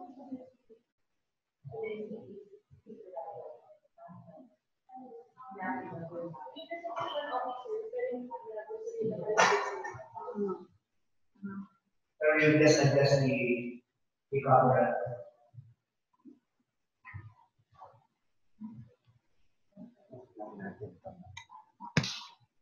Mr. Chair. Yes. Mr. Chair, this is Congressman Sarmiento. It seems that we have an audio problem. Actually, Chairman Egay, we are in contact with the DSWD. They're trying to rectify that as we speak. Thank you so much, Chairman Egay. Thank you so much. I'd like to acknowledge the attendance also of our chairman of the Transportation Committee, the gentleman from Western Samar, Congressman Edgar Mary Sarmiento, the congressman from Western Samar. Maraming salamat. Thank you, Mr. Chair. Okay. So,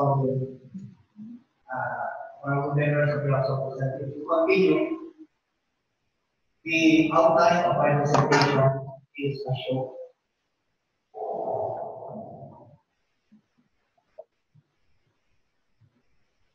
So, to start with the SAP implementation, the COVID-19 crisis posed a great threat to the biological, social, and social-economic well-being of the people. As the lead implementing agency of social protection, The DSWD has not only taken part in carrying out the social communication program of SAP, but also modified some of its regular programs to be responsive to the concerns and issues of the poor, vulnerable, and disadvantaged. Hence, I will be presenting the status of the social communication program to the DSWD along with the initiatives conducted in adjusting our regular program. The Department of Social Welfare and Development has received a total of 196 billion pesos for emergency subsidy of SAP. The first tranche was duly received on April 2, which amounted to 100 billion pesos. The 96 billion peso budget for the second tranche was received on April 17. As stated by RA 11469, or the Bayanihan to be as one of 18 million eligible families are to be supported by the social amelioration program. The breakdown of the 18 million families is as follows: 4.3 million for-peace families, 13.5 million for the non-for-peace low-income families, and 90,000 families of transportation, network vehicle service, and public utility drivers in NCR. With the mentioned breakdown of beneficiaries, around 100 billion pesos is allocated for the first tranche. 80% of the 100 billion pesos budget is allocated for for-peace, 81% or 80.8 billion pesos is designated for non-for-peace, and 1% for the 90,000 families of the transportation group. 53.8 billion pesos was received by the identified 10.1 million families. 37.1 billion pesos of which has been already received by the 6.2 million non-for-peace families. Meanwhile, 3.7 million for-peace families were provided with a total of 16.3 billion peso worth of emergency subsidy. Lastly, 323.3 billion pesos was given to the 40,480 families of the transportation group. As of 30 April 2020, 10.1 billion families have been served. 3.7 million families for peace, 6.3 million families for the non-for-peace, and 40,418 families for the transportation group. These data also reflected reports as of 30 April. To identify the progress of the number of beneficiaries served over the last month, the table comparing the served number of families versus the target number is shown. Again, we would like to reiterate that 85% of the for-peace families have been served, 47% of the non-for-peace have already received the emergency cash subsidy, and 45% of the 90,000 transportation group families have been given aid. For the budget utilization, 88% of the allocated budget for peace has been used, 44% of the 80.8 billion pesos was provided to the non-for-peace low-income families, and 45% have been spent to support the 40,418 families of the transportation. To better understand how the social cohesion program was implemented, allow me to present the timeline of the overall execution of the said program. As I have mentioned, we have received the first tranche from April 2, which composed of the 51% of the budgetary requirement from the Department of the Budget and Management. The DSWD has distributed emergency salaries the following day, seeing there's a need to distribute the final financial aid as soon as possible time. 84% of the target number of work-based households they receive a total of amount of 16.3 billion pesos. On the same day, 4,250 clients were provided assistance for COVID-19 related concerns using the regular assistance to individual crisis contribution fund. Field offices of the department were dedicating most of their time in ensuring that the memorandum of agreement was signed by the local chief executive of the LDU to ensure that the amount of the transfer to them being properly allocated to right beneficiaries as the key role of the LDUs in distributing the cash salary is formally and legally recognized by forging an agreement with them. On April 8, 2020, 45% of the 90,000 transport group beneficiaries were provided with emergency subsidy amounting to 323.3 billion pesos. 3 days after, 52,580 low-income non-work-based families received their cash assistance, signifying that the process of coming to terms with the provision of the MOA and the transferring of funds are being accomplished. As such, on April 15, the department through our field offices has forged an agreement on stock with 1,987 cities and municipalities, and a total of 1,128 LUs were provided with funds amounting to 65 million pesos. To date, 1,516 LUs have signed a MOA with DSWD and 80.8 billion have been transferred to the LUs. On April 17, we have received 49% of the budgetary requirement for the second tranche from the DBM. Now we proceed to the safety nets. According to the United Registered Social Workers, an average of 50 cases of abuses per million was being handled by the group. In NCR alone, 200 cases was handled. Major of cases were anxiety, panic, attack, sleep disorder, economic standard, rape, incest, legal, rescue, and medical assistance. Majority of cases were female, mostly mothers and children. The DSWD was able to partner with the United Registered Social Workers of NASWI to address gender-based violence and other child abuse cases through online psychological first aid and psychological support services.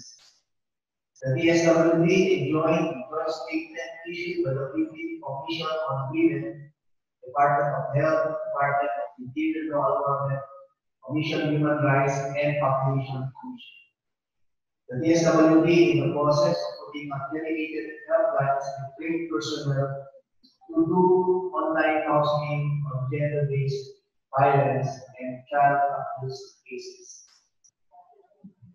The assistance to individuals in crisis situation or AID serves as a social safety net or a stopgap mechanism to support the recovery of individuals and families from unexpected crises such as illness or death of a family member, natural and human impacted disasters, and other difficult situations.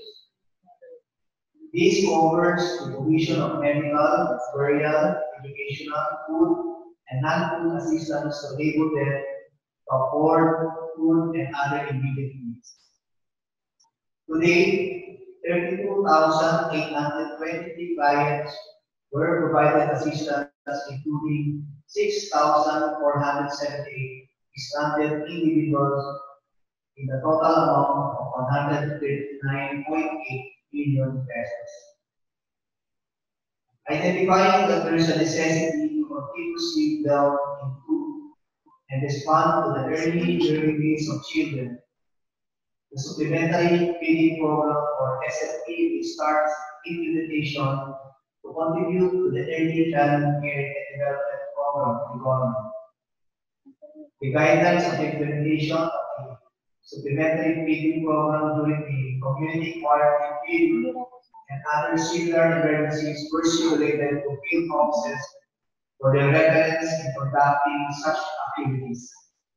In the said document, the social supplementary feeding program is to be carried out during mobility quarantine.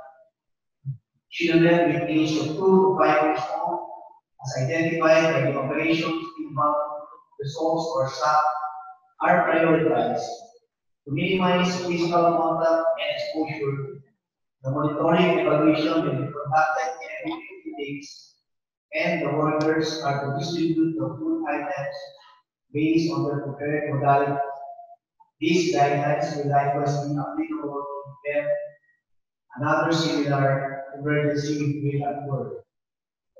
We in the Department of Social Welfare and Development take issues of children seriously, and we will be ensuring that their nourishment and development needs are accounted for.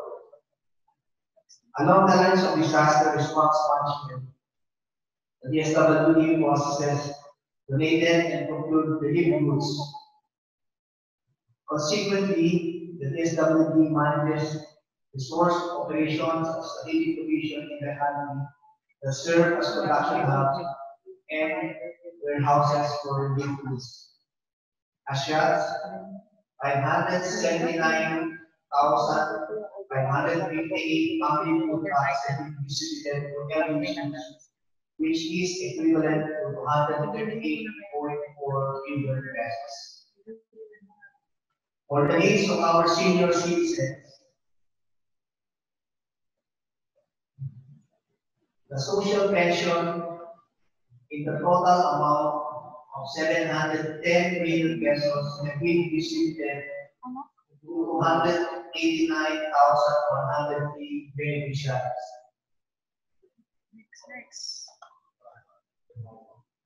The department is committed in ensuring that the figures presented in the script will increase in the following days. Considering that the National Capital Region is one of the hotspots for COVID-19, doubled by the congestion in families coming from provinces with the lack of economic opportunity in the rural area, lack of access to basic support services in the provinces, the guidelines of Balik Provincial Program is being revisited. The creation of an interagency committee and assistant packages are looked into big willing families to the respective families. The DSWD has issued guidance on the protection, prevention, safety of residents and personnel of central residential care facilities regarding the COVID-19 health crisis. This is to ensure that each residential care facility has its contingency plan in the prevention and protection of the residents and personnel based on the protocol set by the Department of Health. In the light of the recent events, the department has promoted health initiatives for the welfare of the members of the DSWD family, such as dormitories, transportation support, sanitation, mobile homes, and subsidized meals are ensured to provide further help for our staff. Temporary dormitory personnel of skeletal force and frontliners are available. Altered the routes and pickup points and added 2 buses and approved 146 gate pass for equipment of work from home employees. Lastly, subsidized meals to DSWD personnel starting from March 20 are provided. The average number of meals per week for breakfast is 3,212 for breakfast and 3,171 meals for lunch. Shuttle services to transport the SW's clinical workforce of the residents to the central office and vice versa. There are now 9 shuttle services provided by the SWD Admin Service. Regular disinfection and sanitation activities in all offices on all weekends of March and April are implemented. The checking of body temperature of all employees and visitors entering the DSWD weekly are strictly monitored.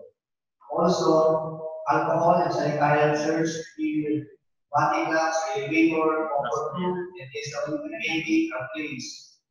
Installation of double dry partition and crisis intervention to facilitate payout and plastic partition in the living area of social workers and clients.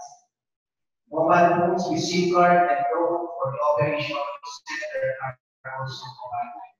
With all this, the Department of Social Welfare Development stands firm in advocating for the rights and well-being of the poor, vulnerable, and disadvantaged. That ends our presentation. Maraming salamat po at magandang hapon po sa ating lahat.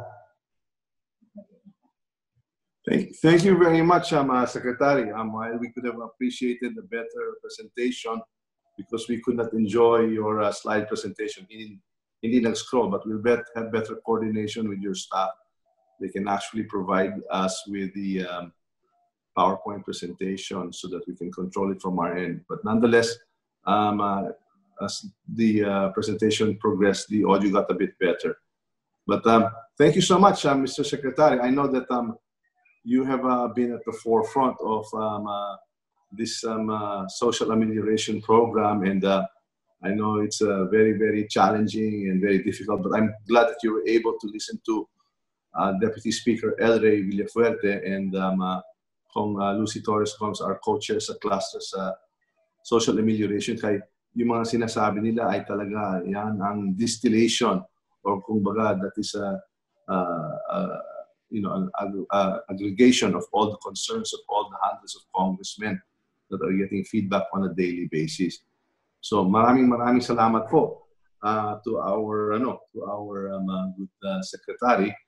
The speaker's message is that we have to work as closely as possible with one another because it's only through coordination and partnership between the House of Representatives and the executive that our president can definitely win this war against the COVID.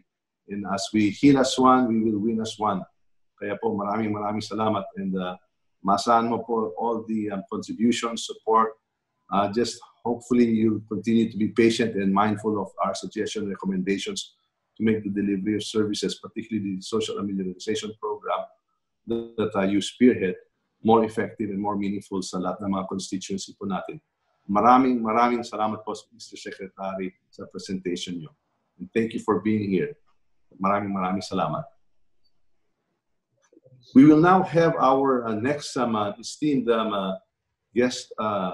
He is none other than the Secretary of the Department of Labor and Employment. That is none other than Secretary Silvestre Bello. Secretary Bello of the Department of Labor and Employment also serves on concurrent capacity as the Presidential Advisor on the peace process. President Duterte has bestowed upon him the task of negotiating lasting peace based on justice to lead the charge to end the ENDO, or the illegal contractualization of workers. He's a longtime public servant, having served the government under 4 Philippine presidents and in various capacities. He was twice appointed as Secretary of the Department of Justice under the Aquino and Ramos administrations, and elected as a member of the House of Representatives during the 16th Congress, representing the party list 1 DAP, Unang Barangay Ating Pandarin, and he also served as Solicitor General for 2 years, from September 1996 to February 1998. Secretary Bebo graduated with distinction from Ateneo de Manila University College of Law. He is a businessman, a peace worker, and a human rights advocate. In the past, he also served as President and Chief Executive Officer of the Philippine National Oil Company, Development and Management Corporation, the General Manager and Chief Executive Officer of the Philippine Reclamation Authority, and Presidential Advisor on new government centers. we have none other than Secretary Bello to make his presentation. Secretary Bello, are you on board? Majority Floor Leader, this is Joji Under Secretary of the Department of Labor and Employment. We thank you for the kind introduction, the kind words. But today, as we mark the 180th Labor Day celebration, may kindly request that be excused and that I be given the opportunity to speak on his behalf, Majority Floor Leader. Okay, we understand it. We saw the Good Secretary earlier on the program, but we understand that schedule. So please go ahead with the presentation of the Good Secretary, please. Thank you. Maraming salamat, and I'd like to thank the leadership of the House of Representatives and the Social Amelioration Cluster for inviting the DOLE today. Again, today is Labor Day, and it's not only auspicious that we celebrate today, but we believe that for the House of Representatives to call this meeting, especially on the social amelioration, it's a show of solidarity and tangible action. So we'd like to congratulate you for convening this meeting, Mr. Chair. Also, we would like to state for the record that we fully support the presentations that have so far been presented, particularly by Congresswoman Lucy Torres Gomez. We'd like to underscore in particular her point on the newly poor. We would like to say with humility and with open eyes that we do affirm that because of the COVID-19, this pandemic, marami po talaga ang nalaglag sa laylayan, and therefore this has expanded and enlarged the newly poor. Not only those belonging to the poor and the low-income families, but also with respect to the additional low-middle income families are now considered part of the newly poor, Mr. Chair. We also want to underscore what Deputy Speaker El Rey Villafuerte mentioned on the essence of the HEAL, or the HEAL, which is health, employment, agriculture, and local infrastructure.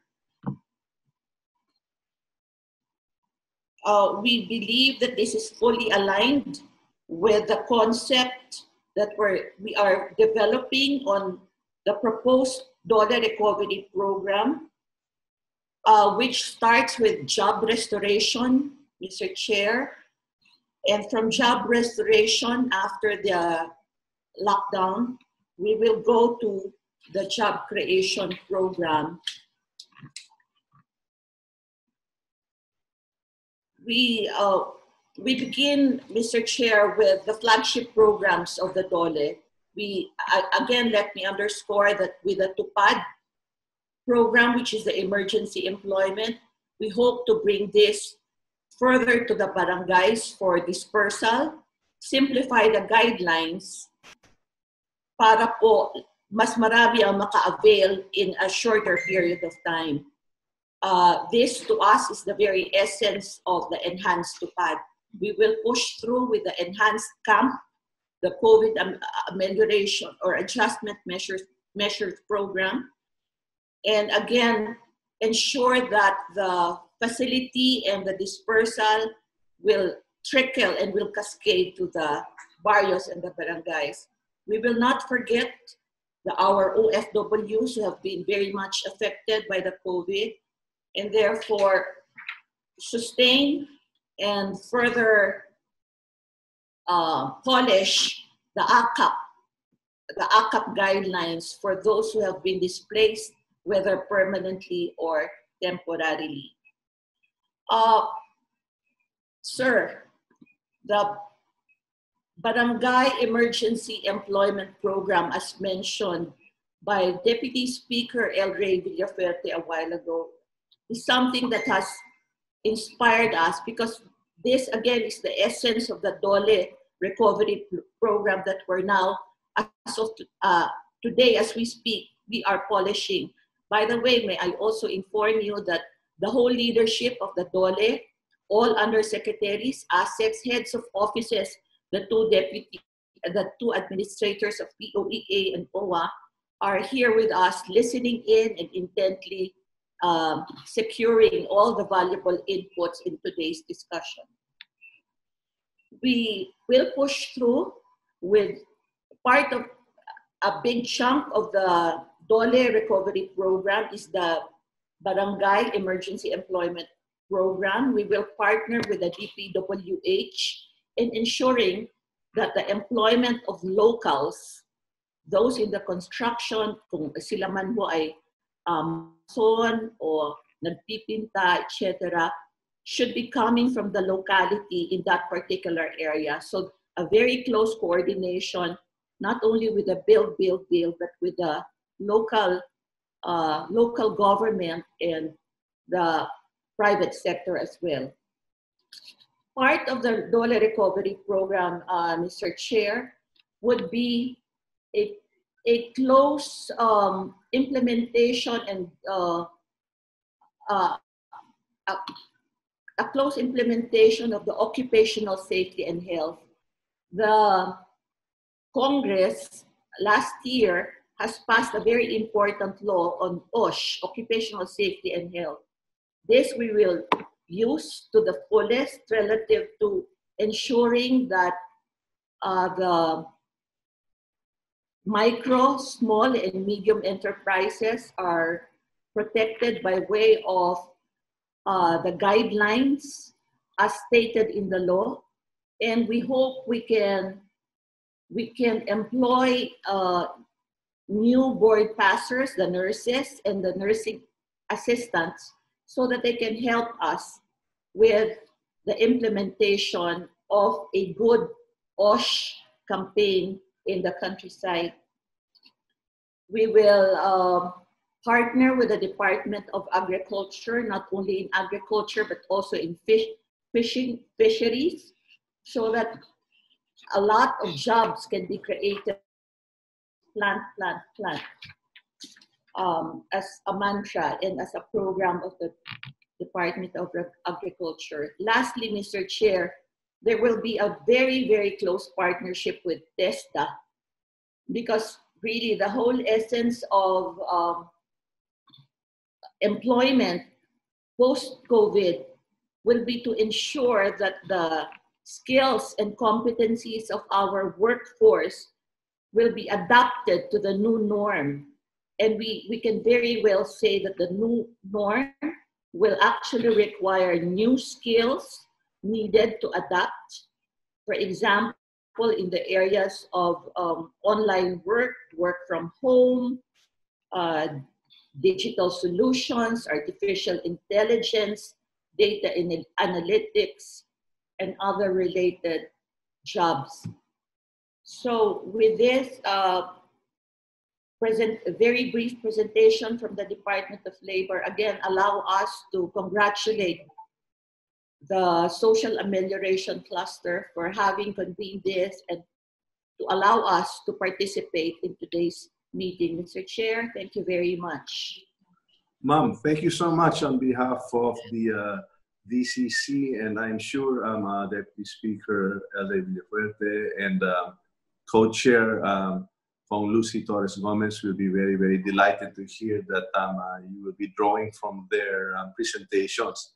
Itong partnership between the House of Representatives and the DOLE will definitely enhance the fight against COVID and that we may win this war sooner than later. Maraming salamat po, and please thank Secretary Bebot, because he was one of the first ones to sit in right away at 10 in the morning.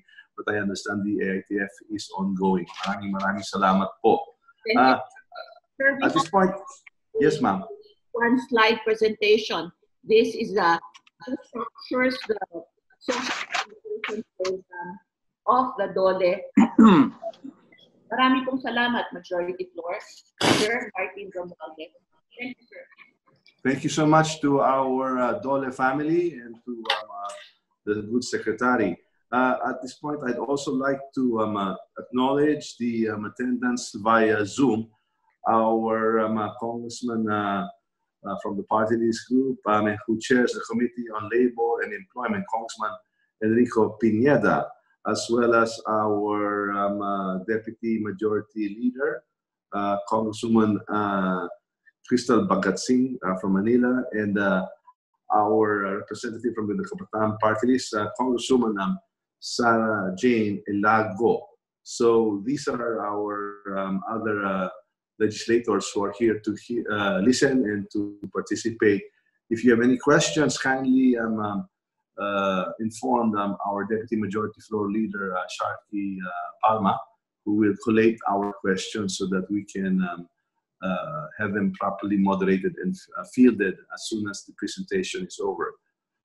Last but not the least, we would like to introduce our Department of Trade and Industry Secretary, Ramon Lopez.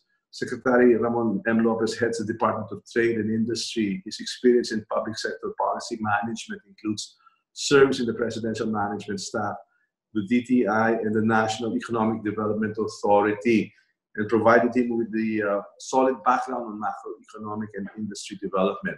It also afforded him valuable lessons that fueled his success as a top executive of a major Philippine food and beverage company for over 23 years. As DTI Secretary, he oversees policymaking in critical trade institutions such as the Board of Investments, the Intellectual Property Office of the Philippines, the Small Business Corporation, and the Philippine Economic Zone Authority. He has received awards for his role in micro, small, and medium enterprises development and in the promotion of social entrepreneurship through innovation. In 2018, President Rodrigo Roa Duterte conferred on him the Order of Sikatuna for meritorious service to the country. Secretary Lopez earned a bachelor's degree in economics from the University of the Philippines and a master's degree in development economics from the Center for Development Economics at Williams College in Massachusetts. Let us welcome our friend from the Secretary of the Department of Trade and Industry, our very good friend and our partner in progress and peace, Secretary Ramon M. Lopez. Secretary, you have the floor. Magandang umaga or tanghali po sa inyong lahat, mga honorable members and leaders of the House of Representatives, Majority Floor Leader Martin Romualdez, salamat po sa invitation, and also for heading this session today. Speaker Alan Peter Cayetano, na ating pong mabuting kapartner po pagdating po sa progress, sa micro-SME, pati po dito sa pondo sa pagbabago at pag-asenso. Isa po siya sa nag-brainchild po ng programa na ito na pinamumunuan po ng ating Pangulong Duterte.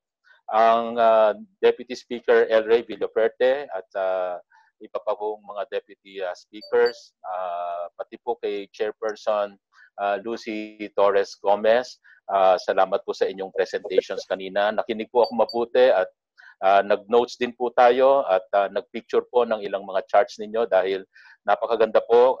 Quickly po, ang isa pong mga panibagong inputs po sa atin ay yung pagkakaroon ng mga low income at low middle na naging new poor according po kay Chairperson Lucy Torres Gomez, at ang increasing rate of poor coming also from urban. Dati po maraming poor coming from rural at ngayon po ay nakikita natin ang paglaki ng urban poor lalo na po. At dun po sa presentation po ni Deputy Speaker El Rey na isa pong batikang entrepreneurs and well-awarded, most awarded din po siya. Kasama din po natin siya sa isang advocacy on entrepreneurship. I fully support po dahil when we talk of immediate recovery, ang una po talagang mabilis na pagkakahanap buhay or kitaan ng ating mga kababayan ay trabaho. Yung pong endorse po nating mga pagnenegosyo ay isa lamang po sa mga options, pero kung immediately ay meron pong panghanap buhay at livelihood, yun po yung trabaho na talaga pong kailangan at yung approach on heal on health and education and agriculture and local infrastructure definitely would provide the ready jobs na kakailanganin right after COVID at yung mga pwede nang mag-umpisa even during the general community quarantine ay sana po maumpisahan na. And this is really well aligned also with the Balik Probinsya initiatives po ng ating pong mga namumuno sa Kongreso, pati po si Senator Bongo sa Senado. Meron po akong na-prepare na very short presentation at dahil po medyo short notice po, kaya ito lang po ang aming na-prepare. But essentially, this will outline po some of the key programs that we have, assistance po sa micro SMEs during and after the ECQ. So with your indulgence po, next chart. Okay, so ang ating pong micro entrepreneurs, micro SME, what we consider the engine of economic growth because they account for 99.5% of business establishments in the Philippines. And this is just out of all the registered, 99.5.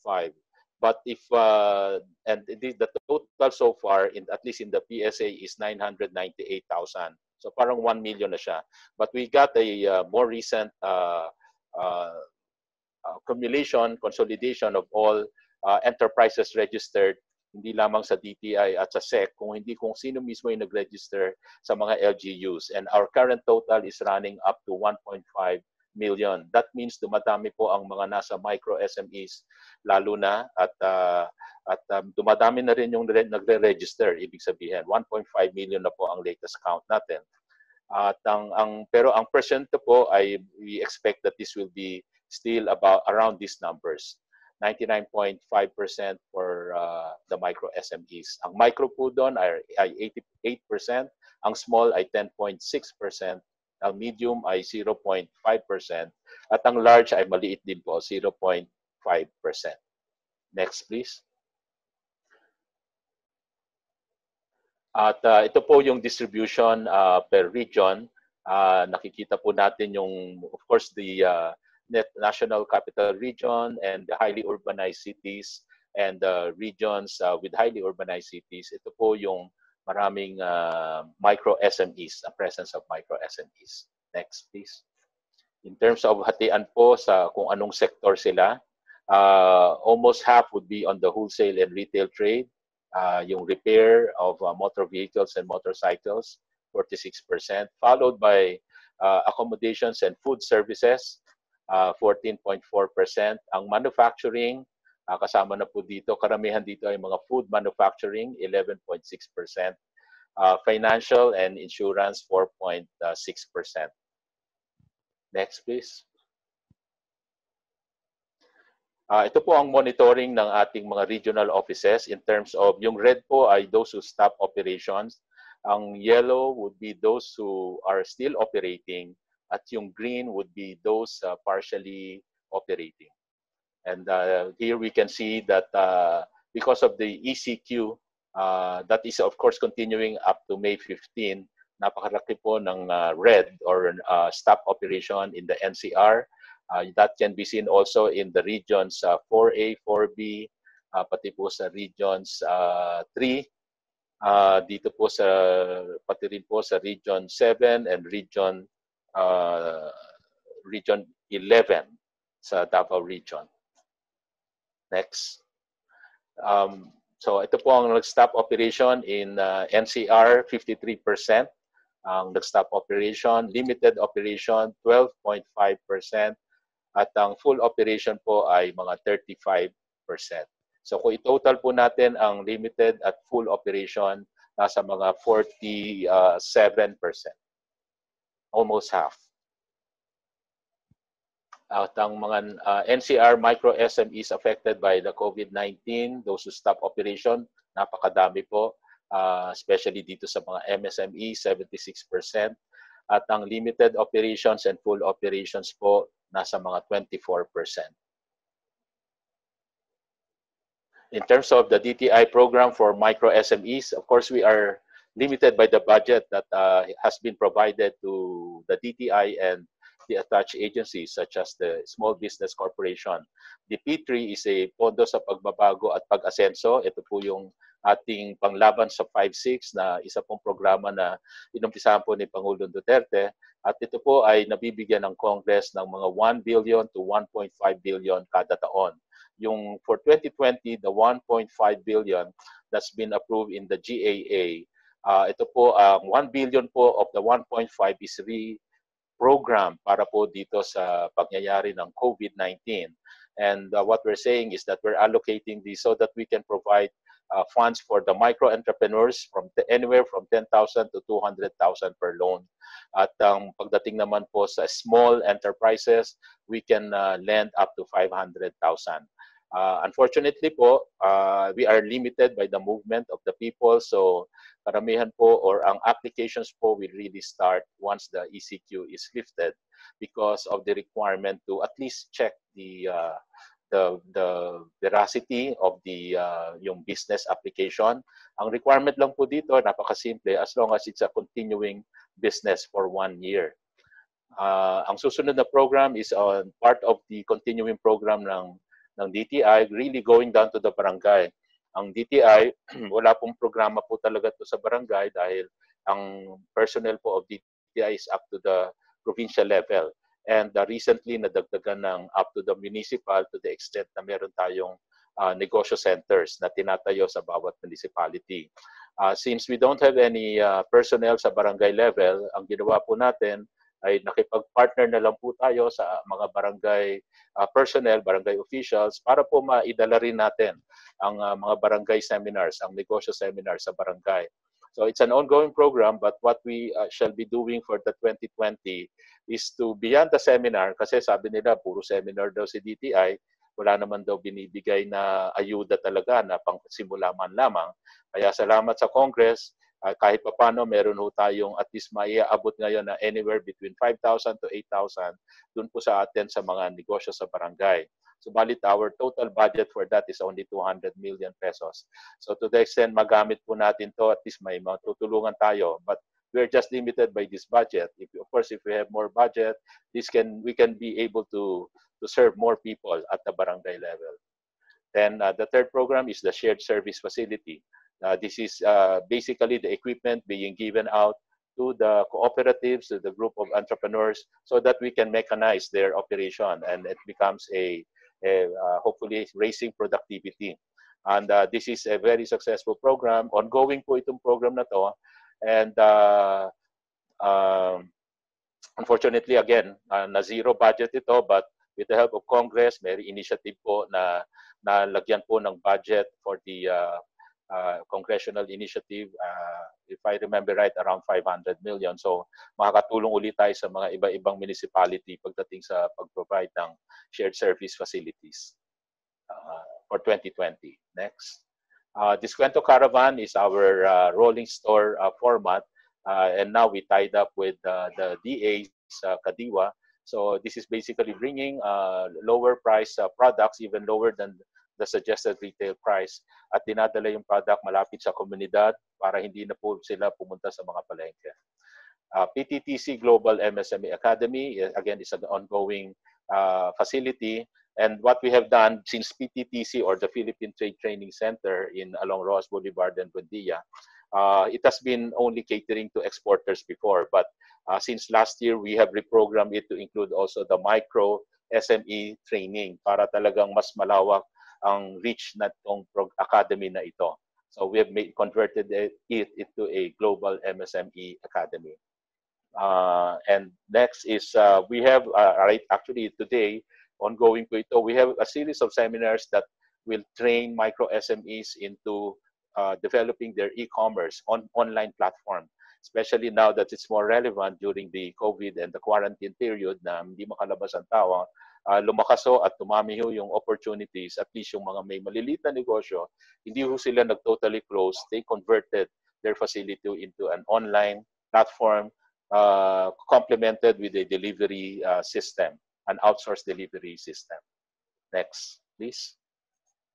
There are, of course, since the start of the quarantine period, the DTI, together with the IATF, we have been issuing a series of mga issuances, memorandum circular that will hopefully provide guidelines in the operations of businesses, of micro SMEs, and some of these with respect to ensuring the continued movement of cargo and the transit of personnel in allowable establishments, especially po those establishments that we deem really very, very essential, like the food, essential products, manufacturing thereof, pati yung supply value chain po nila.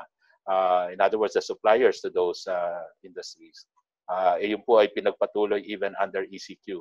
But what's important is the movement of cargo will continue so that we can avert and avoid any potential food shortage which could be an eventual national issue or a more difficult problem to face pagka umabot tayo sa pagkakataon na yon. So at least a quick update on this one is that we so far have been producing the needed food, both from the agriculture as well as the food manufacturing side. We have surpluses. We have, for example, in the food manufacturing, we are able to operate, the food manufacturers are able to operate anywhere between 70% to 100%. So para maiwasan ang any food shortage. Ang mga workers nung umpisa nagkaroon ng difficulty in crossing checkpoints, but over time na overcome na po yun, and now they have been able to report in their offices and factories.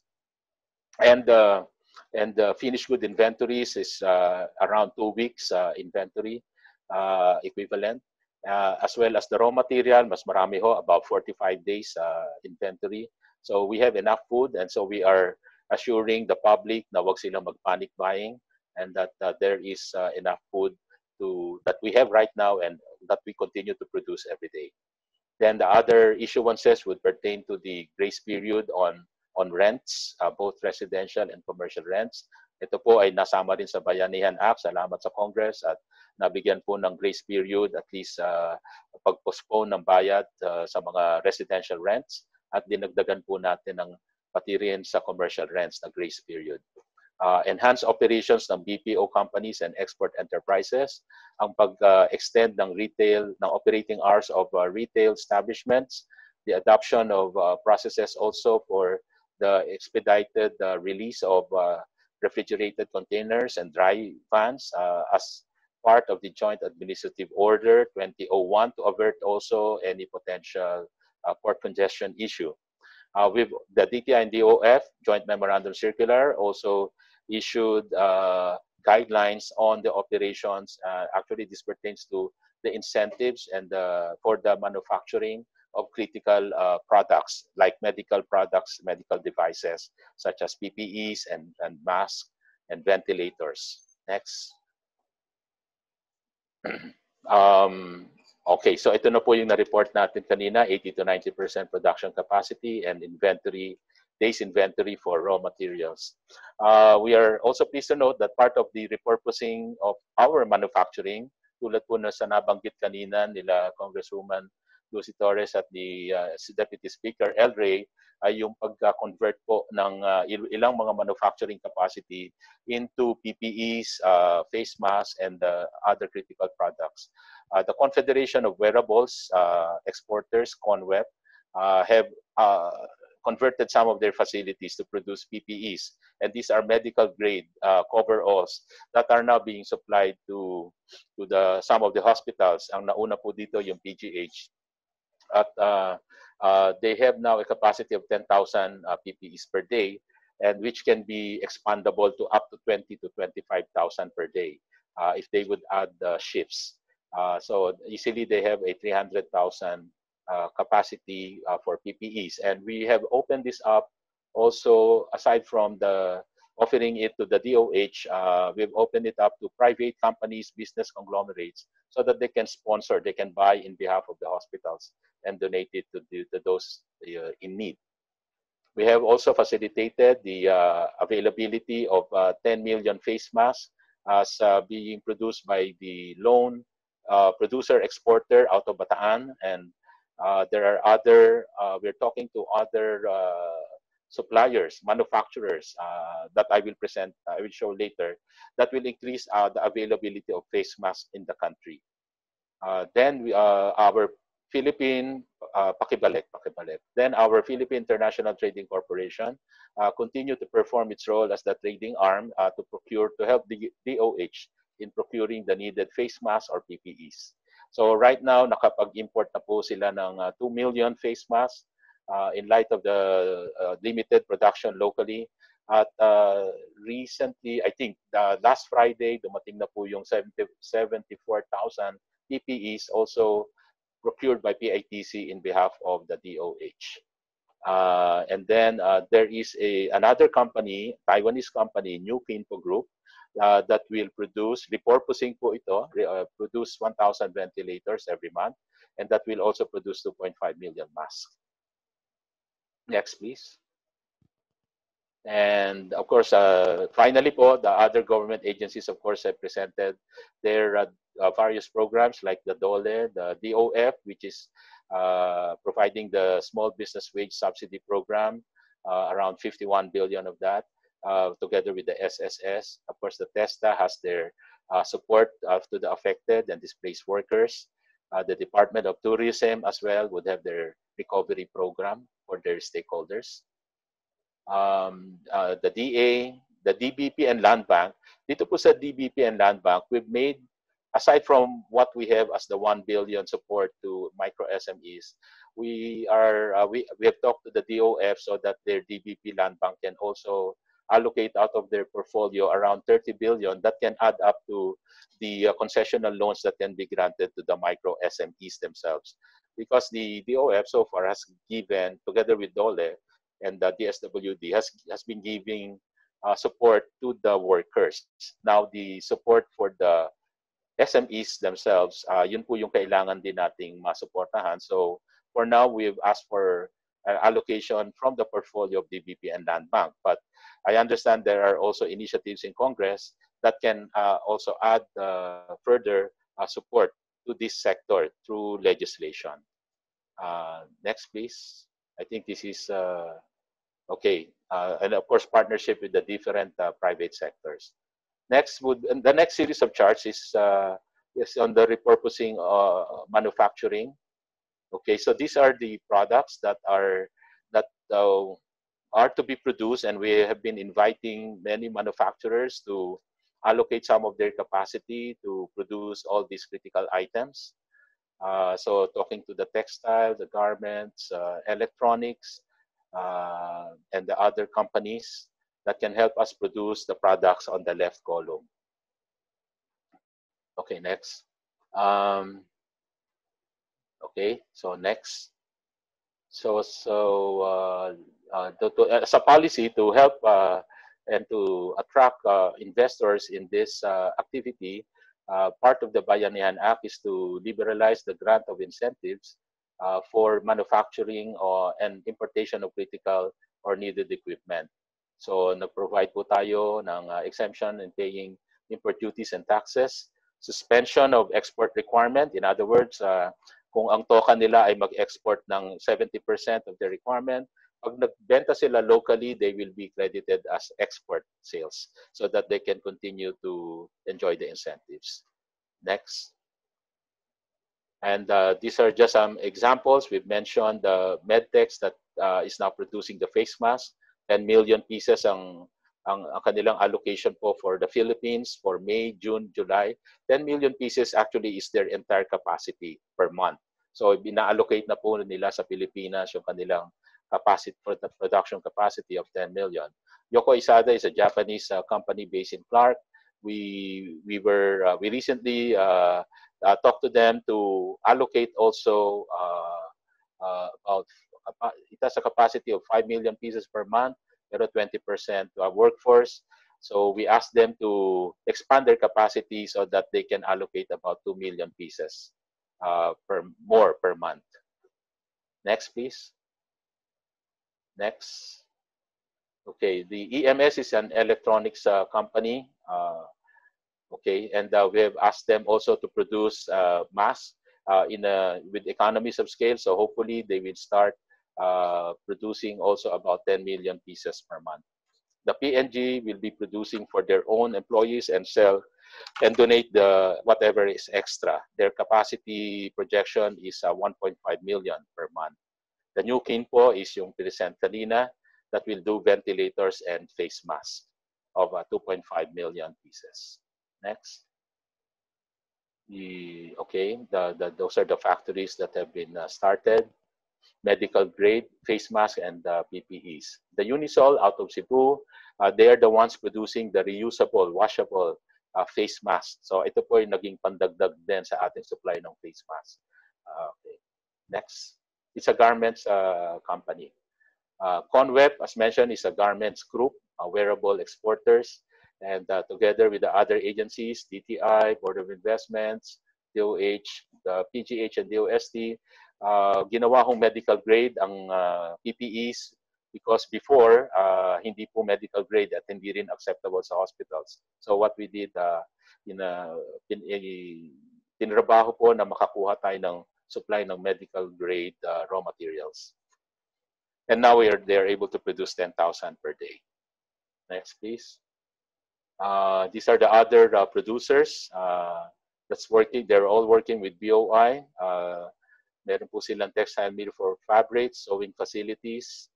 Okay, and then fabric capacities now 12 to 15 tons per day.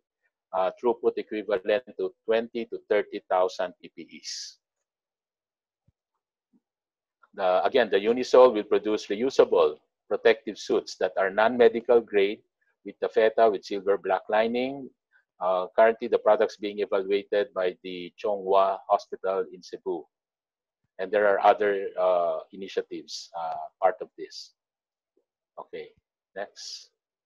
And the face shields, ito po yung mga iba-ibang projects ng ating mga kapartner linking with all those with Fab Labs ng Department of Trade and Industry, together with other institutes like UP, Marine Science Institute, Ateneo Environmental Science, My 3D Concepts, the foams provided by Mandawe Foams, and the plastics by Manly Plastics, Philippine Resin Industries.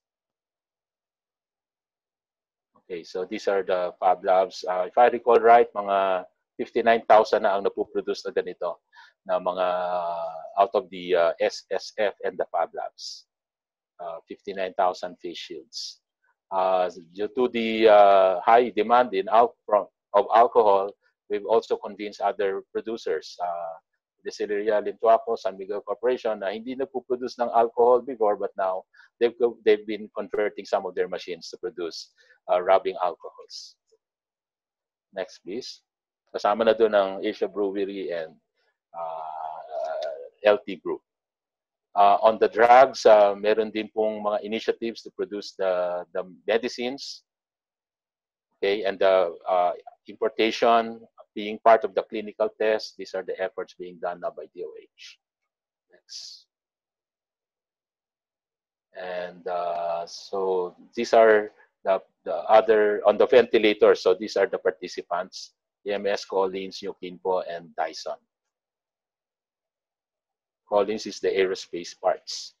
Everwin is also it's a US firm producing IoTs, the Internet of Things, and IP cameras in the Philippines. They're renovating their plant to produce 2.4 medical grade masks a month for the local market, and also IR thermometers in coordination with FDAs. And upcoming would be building or producing isolation tents, disinfecting sprays and chambers, hopefully herbal remedies, and also reconfiguration of passenger planes. Okay, next. Being considered also is moving forward after the quarantine or as Congress resumes its session, we will be working with Congress, hopefully, to come up with a strategic stockpiling law that will allow the Philippines to really stockpile on critical medical items, so that pag naulit po ang ganitong pandemic, ay ready po tayo with these materials and the funding support there too. Okay, next.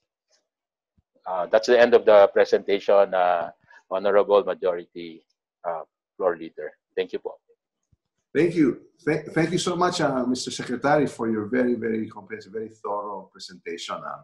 We'd be very, very delighted that you continue to work with us here in the House, and I'm sure that you heard some of our presentations as well, particularly that of Deputy Speaker El Rey and that of Congresswoman Lucy Torres Gomez.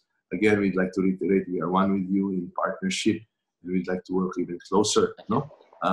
Because we want to make sure that our president wins this war against COVID as soon as possible. And I think we can only do that when we are united and that we are always constantly cross-checking and counter-checking and getting feedback from one another. So we're very, very grateful for your participation at this time, especially during this very hectic period of your day, no?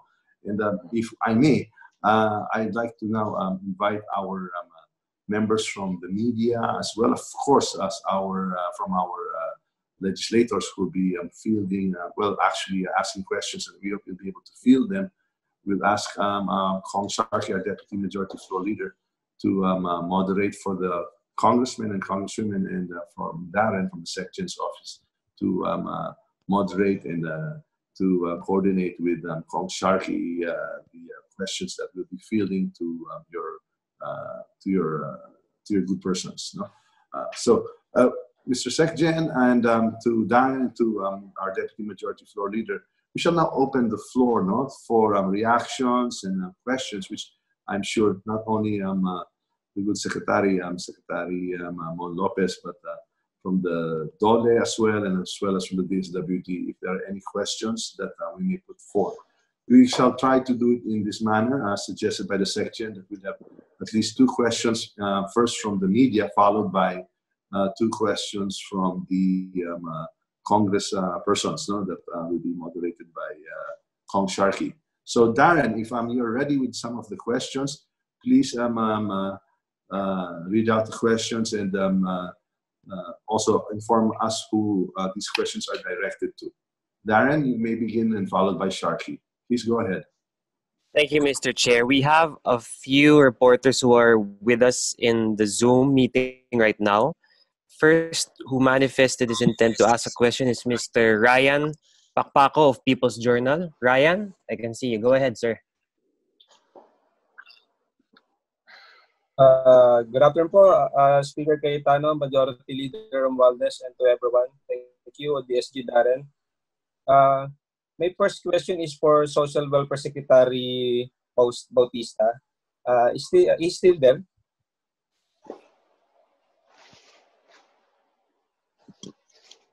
Hello? Hello? Yes, Ryan. Nandiyan po si Secretary Bautista. Hi, sir. Hello? Ryan, just go ahead and ask your question. So if he's there, he'll answer. If not, one of the USECs will try to field it. Thank you, Ryan. Thank you, sir. May we know from DSWD officials if, what other programs are available for the rest of Metro Manila residents who need financial assistance but not covered by Social Amelioration Program? And how are you going to resolve issues hampering the distribution of financial aid? Do we have any member of the DSWD family who is ready to answer the question, please?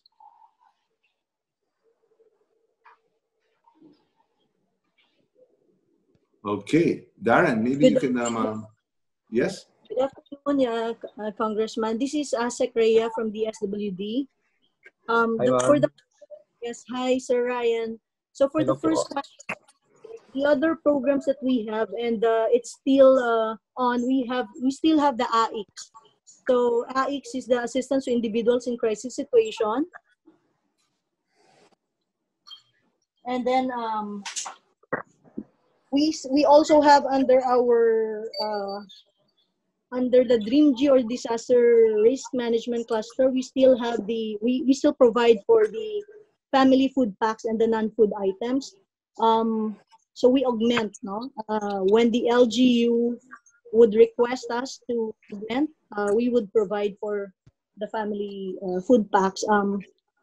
as well as psychosocial services needed.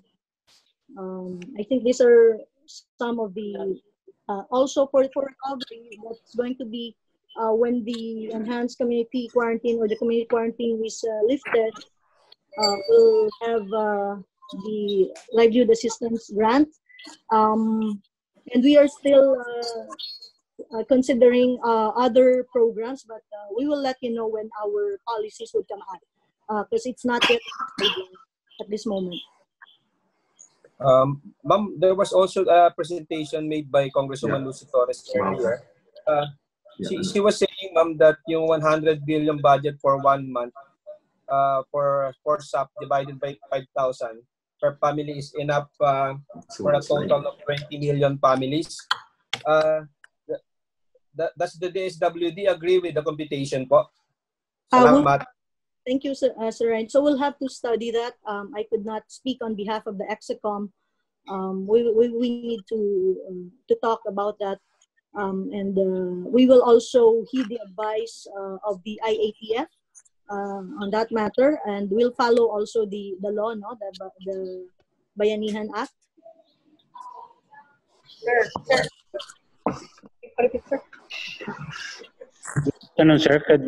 can we ask to repeat the question? Hindi lang namin makuha dito. Hello, sir. Yes, hello. My question earlier was, Congresswoman Lucy Torres made a presentation that yung 100 billion budget for 1 month divided by 5,000 pesos per family is enough to benefit a total of 20 million families. Does the DSWD agree with the computation made by the Congresswoman? Yung 100 billion is good for 18 million families, and depending on the regional wage rate nila, from 5,000 to 8,000. So depende sa regional wage rate ng region. You don't agree po doon sa computation ni Congresswoman po? 20 million families. You might agree, pero I would like to stress out Section 6 under the Bayanihan Pihilas 1 Up. It says here, provide an emergency subsidy to around 18 million low-income households, provided that the subsidy shall amount to 5,000 to 8,000 a month for 2 months, and we are referring to April and May. Provided further that the subsidy shall be computed based on the prevailing regional minimum wage rate. That would be my answer. Thank you, sir. DSG Darren, can I ask another question for Secretary Lopez? Yes, sir. Go ahead. Thank you po. Good afternoon po, Secretary Lopez. Good afternoon. Sir, hi, sir. Good afternoon po. Sir, recent violent incidents were triggered by people who failed to wear face mask. Nakita ko po yung presentation nyo. Maganda po yung efforts na ginagawa na nyo para dumami yung supply. But despite all your campaign against overpricing, prices of face masks have remained skyrocketed, sir. Normally, 1,000 to 1,500 per box. 50 pieces surgical face mask depending on the quality and the volume of the purchase being made. Sir, ngayon sir, maraming nagugutom tapos mandatory po yung pag-wear ng face mask. Saan ho ba yung problema para kahit paano naman sir maging affordable po sa mga tao, sir? Thank you po. Thank you. Okay, ang problema ho, bale nasa cost of raw material. So nung it's a global concern, actually global shortage, so even the raw materials nagtaasan, and because of that, when we analyze the cost structure, the new SRP ng face mask ay nasa 28 pesos per piece. So with the strong demand coming from everywhere, nagkakaubusan, kaya tayo nagkaroon ng efforts to manufacture locally. At buti na rin yan, isang paraan yan moving forward na to reduce our dependence on critical items like this. So we will continue to push through with the local manufacturing capabilities dito sa atin. At any rate, yung ginawa naman pong requirement ng IATF is very flexible. Hindi kailangan ng surgical mask, any covering. Pwedeng panyo, pwedeng anong tela, pwedeng washable face mask para ho ito naman ay hindi maging pabigat muna sa ating kababayan. Importante ho merong protection at for practicality purposes, pinapadagdagan na lang natin ng iba pang mga covering at ipapatong dun sa washable face mask para talaga protected sila. So in the meantime, we are building the capacities as mentioned. But right now, even despite all these efforts, ang mabubuo natin siguro 20 to 30 million masks per day. If we will be strict with the face mask demand, actually we mentioned last time the computation, assuming isang face mask per household na lang, that's already 20 million per day requirement. At kung magpapalit sila every day, times 30, that's already 600 million per month. So talagang malaki yung demand. Hindi enough yung kahit maka 100 million mas na tayo. But at least tayo, our effort right now is rather than be threatened by that huge gap, we just continue to build that capacity because that we believe hanggang walang solusyon sa vaccine at sa medicine, the face mask will be an everyday accessory or requirement. Parang damit na yan na gagamitin ng bawat Pilipino. So there should be more capacity on this one. Thank you po, Secretary Lopez. Thank you po, Majority Leader Romualdez. Thank you, DSG Darren. Salamat po. Mr. Chair, I think we could pass the floor to Congressman Sharkey. Because the next reporter backed out because the question was asked already by Ryan. Thank you. Yes, Mr. Chair, if I may be allowed. Good afternoon po sa ating lahat, to our Speaker and our Majority Leader, members of the House, and the Secretaries and USECs and ASECs who are here, and members of the media. Let me just try to summarize some of the questions propounded by our members. First, to the DSWD regarding the social amelioration program, it was said that there are cases reported now by the localities. Some of the localities failed to accomplish some of the requirements for the LGUs or for the SAP to be released to the beneficiaries. The first question po is, in the event of failure or non-submission of requirements, considering that there is a time frame for the distribution of SAP, is there any chance that we can rectify this? Kumbaga yung nagkukulang po ng mga requirements, can they still submit the requirements and perhaps give them an opportunity to receive the SAP amount in a later date or on a later period?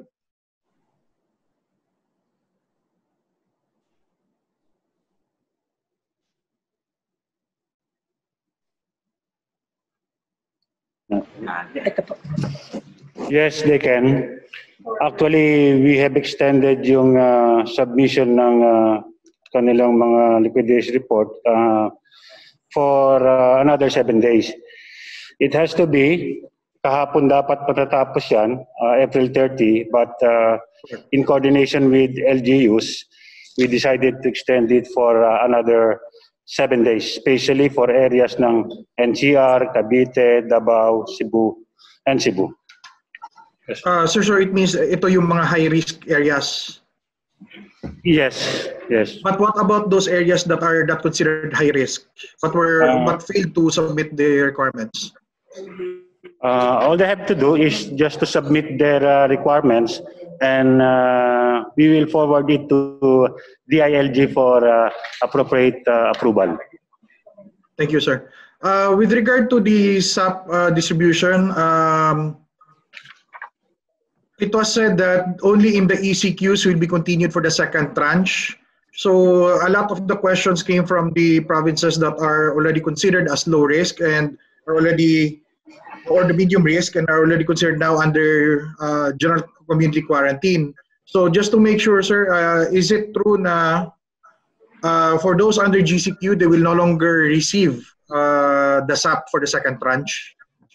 Now, for the second tranche, I would like to mention that it is now being tackled by the IATF.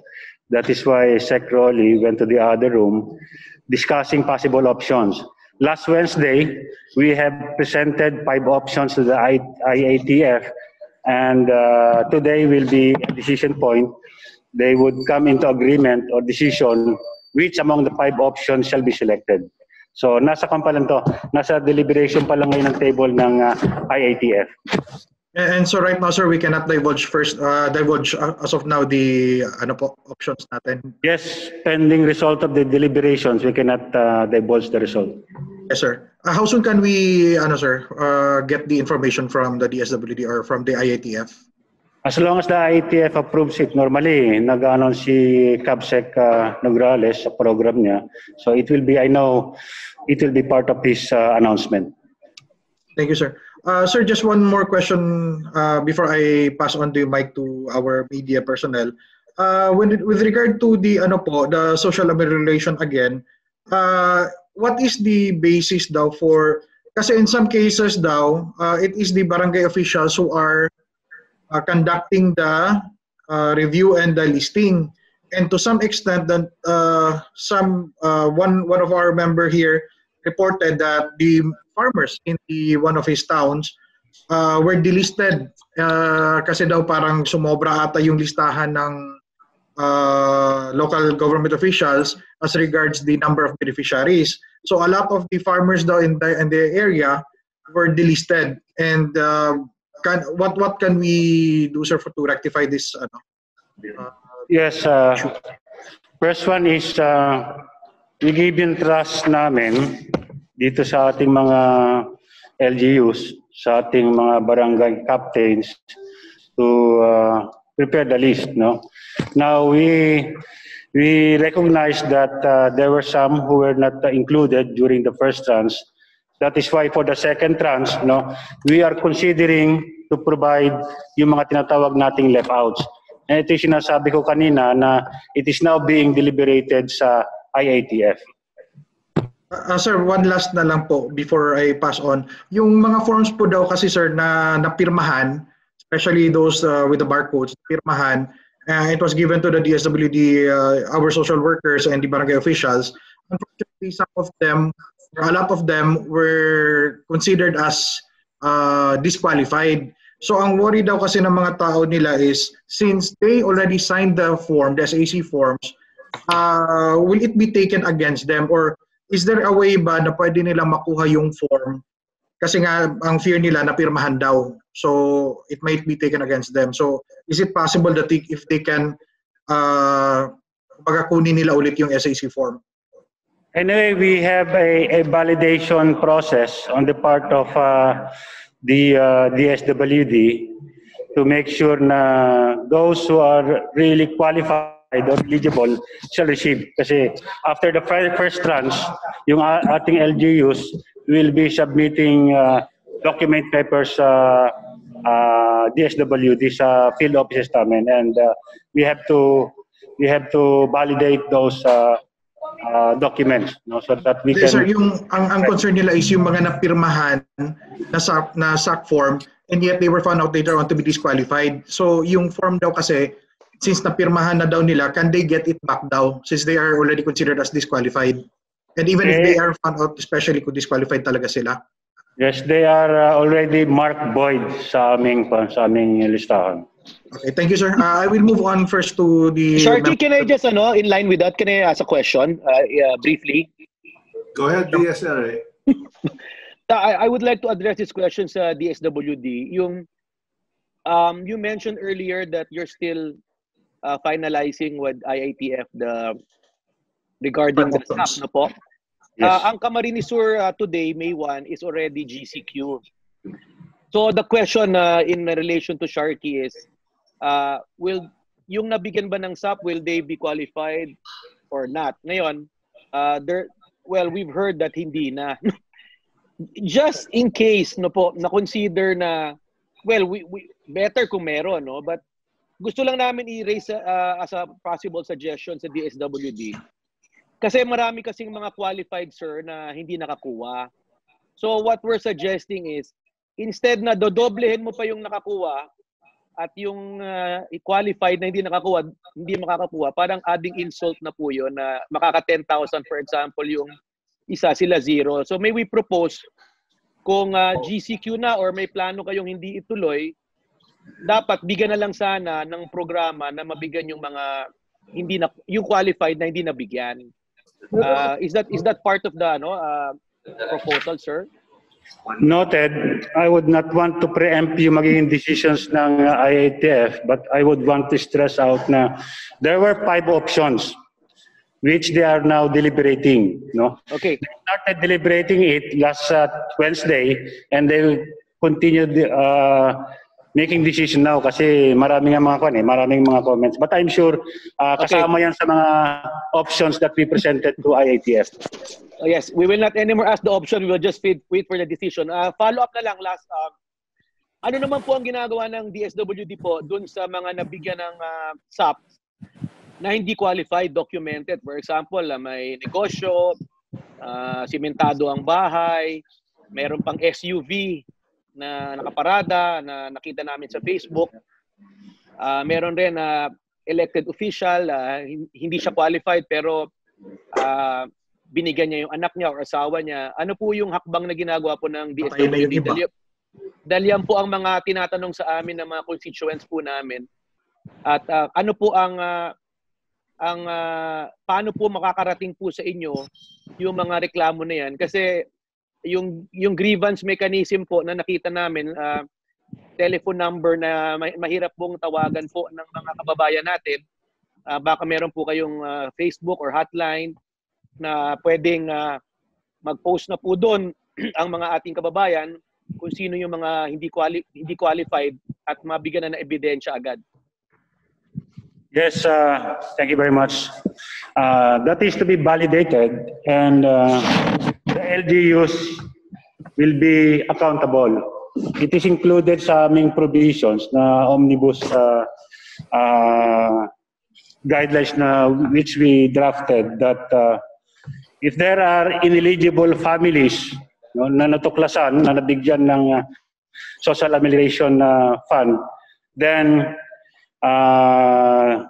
they will be subject to some administrative or process para makita yung kanilang responsibility or accountability. For one is, hindi na sila bibigyan for the second tranche, and the other is for them to be accountable of their own wrongdoing.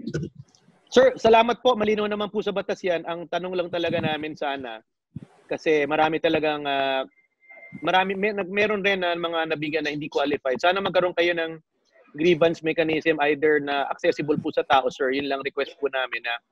Kasi nagkakalat sa Facebook po at baka mas maganda siguro DSWD na ang may Facebook na parang ating mga kababayan, direkta na po sa inyo at pwede na nilang ilagay yung mga reklamo at prueba nila.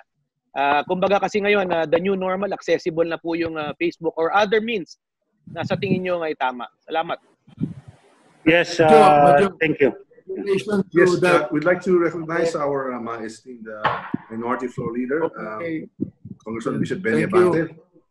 Could you make your question clear and straight and direct it straight to the resource person? Thank you, Bishop Benny. DSWD, please, yung pong sinabi ni Congressman El Rey kanina, meron na po ba mga nag-complain sa inyo on that account? Yes, we are receiving so many complaints, and I would like to mention meron kaming web page at saka social amelioration hotlines. We have Smart, Globe, and Sun na pwede nilang tawagan, operating 24/7. Also, we have a grievance redress system and Facebook account, dswd.government.ph. So lahat ng mga concerns, reklamo could be aired dito sa yung Facebook account and hotline I mentioned earlier. Mukhang hindi po yata alam niya ng karamihan sapagkat nakikita po namin sa Facebook saka sa mga news. Lalo na yung mga matanda sa mga probinsya na hindi nakakaalam po ng mga grievance phone numbers na yan. Ano po? sana ano yung sa LGU at talagang ilagay doon sa mga barangay kung paano po sila tatawag at paano sila magko-complain. Pangalawang tanong ko, DSWD, ganito, kasi ang binibigay nyo 5,000 saka 8,000, no? Marami rin talagang hindi nakakatanggap niyan. Pwede po ba na hindi naman yung talagang strict na 8,000, pwede ba pagatiin yan? For example, like 4,000 per family para nakakasiguro tayo na lahat magkakaroon ng ayuda. Kahit na hindi po yan kumpletong 8,000, pero 4,000 po, napakalaking bagay po yan sa mga mahihirap. Pwede po ba yun? Yes. We've been receiving so many concerns like that na they would want to spread yung benefit among majority, but according sa Republic Act 11469, which is Bayanihan to Hiles 1, very specific doon na 5,000 to 8,000 depending on the regional wage ng bawat region. So we could not split that talagang. We have to stick sa regional wage rate by region. Okay, let's go back to the order that we've established. Kong Sharkey, you're done for the this set of Kong's questions. We go back to Darren for the media questions. Thank you. Mr. Majority Leader, can I ask the question? Chairman Mark, can you just field it through Kong Sharkey? Okay. Thank you so much. Thank you so much, Okay, Chairman Mark. Okay, no problem. Thank you, Mr. Chair. We have a phone-in question from Kathleen Forbes of Radio Pilipinas. This is a question for DSWD, DTI, and DOLE, if DOLE is still here. There are numerous calls to fast-track the implementation of the national ID system to help in targeting families who need financial aid. But according to Deputy Speaker Mikey Romero, kulang yung information sa national ID to actually determine kung sino talaga ang nangangailangan ng tulong. One of his suggestions is to include income and employment or other work status information para mas comprehensive yung information. Kasi marami kami rito na nagtupad. Darren, can you mute Chairman Mark? Pero yung amount sa Done, sir. Darren, yeah, who is the question being directed to? To the cabinet secretaries or the undersecretaries who are here. Okay. Who's available?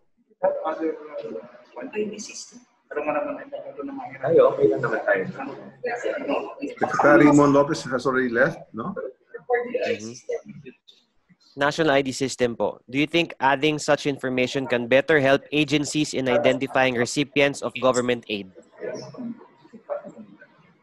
I see Do you have anyone DSWD from the DSWD or the DTI or the DOLE who would like to answer that question?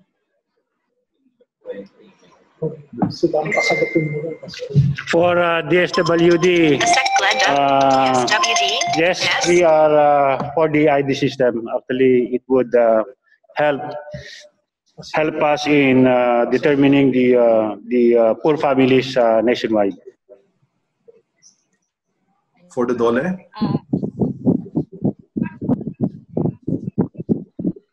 Income and employment information can be Dole, your audio is very weak. Could you come in a bit stronger?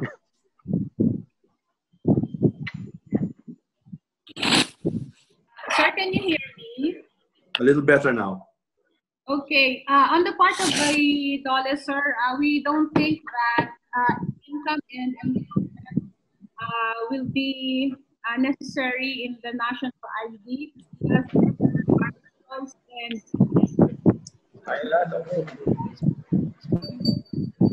Dole, you're coming in very weak. Sir, we'll get back to you. Check our. Okay. Is anyone from the DTI ready to answer the question?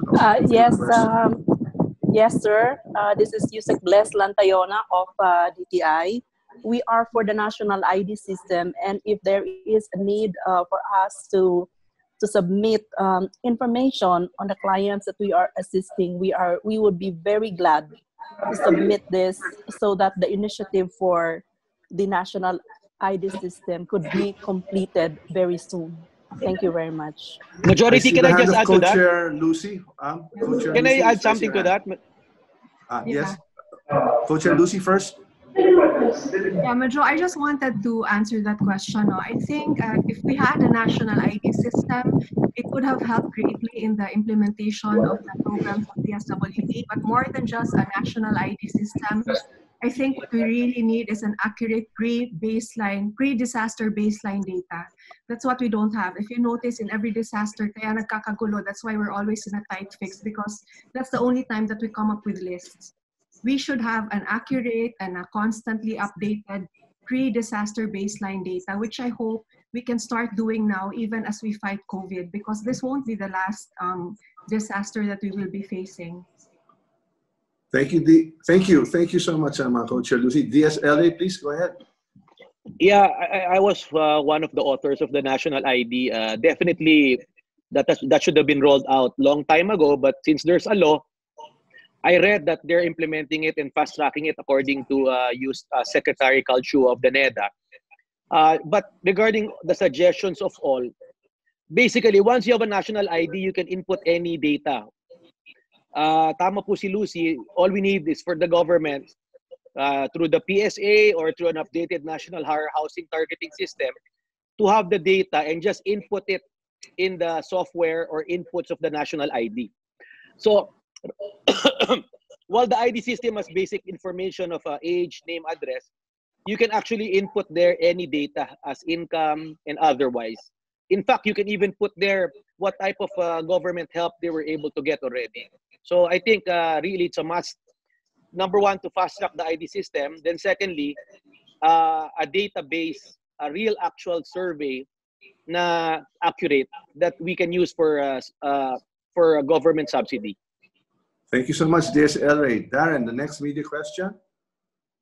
Yes, Mr. Chair. Still from Kathleen Forbes of Radio Pilipinas. This is directed to Speaker, the Majority Leader, DSLA, and the House Leadership. Her question is, may naging dialogue na ba between DBM regarding the budget cuts of agencies that were used to augment the COVID-19 crisis response? Yesterday, sa meeting ng Higher and Technical Education Committee, CHED appealed that DBM reconsider the 35% cut from the programmed funds kasi maapektuhan ang Universal Access to Quality Tertiary Education Act, while TESDA adjusted their scholarship targets dahil rin sa budget cut. Na-address na ba DBM? Go ahead. Go ahead. Done, sir. Okay, DSLA I think would be best suited to answer this. He's been tasked by the Speaker to spearhead this effort to the DBM. DSLA? Yeah, in answer to that, the congressional leaders are in constant communication with the DBM, the economic clusters, and the Department of Health of concerns. First, when we passed the Bayanihan law, we gave them the power to transfer, realign. But I think that law is only valid until May 23, right? It only has a 2-month validity. So what we're talking about now is how much have you already spent, how much more you need. So yan pong importante. Na basically, if they've given us how much they spent so far, around 352 billion, which they sourced from the savings of 2019 and some for 2020. So moving forward is, what else do we need? Then secondly, for the 2021 budget, definitely there will be more COVID-related budgetary allocations for health, as mentioned, infra, job generation. So ano naman po, in constant communication naman po ang executive with the legislative leaders. Okay, thank you. Anything more from the media? Sorry, I already asked 2 questions. Maybe I could pass the mic to Kong Sharky. Thank you, Darren. Going back to SAPs, ang concern po dito ng mga senior citizens and PWDs, a lot of the senior citizens and PWDs were disqualified under the SAP because accordingly they receive pensions from other sources. And then ang question po kasi dito is, since ang pension daw is mas maliit lang, what can we do to help the senior citizens and the PWDs insofar as the SAP is concerned po? Sharky, who's the question from and who are you To the DSWD, sir. Okay. Okay po, I will answer that po. Our guidelines po provides May ako that ng tubig, dahil. they are not excluded po, yun pong ating mga senior citizen because their pension is their vested right. So it so happened lang po na napasabay siya sa pagbibigay ng SAP. Nevertheless, if the family of the senior citizen falls within the category of low-income family from the informal sector, yung pong family is entitled to the SAP as well as the senior citizen is still entitled to his or her vested right as senior citizen grantee po ng DSWD. Ma'am, paano po yung sa PWDs? Ganon din po ba? Ang PWDs po, sila po yung family where they belong must be prioritized in the determination po as SAP beneficiary.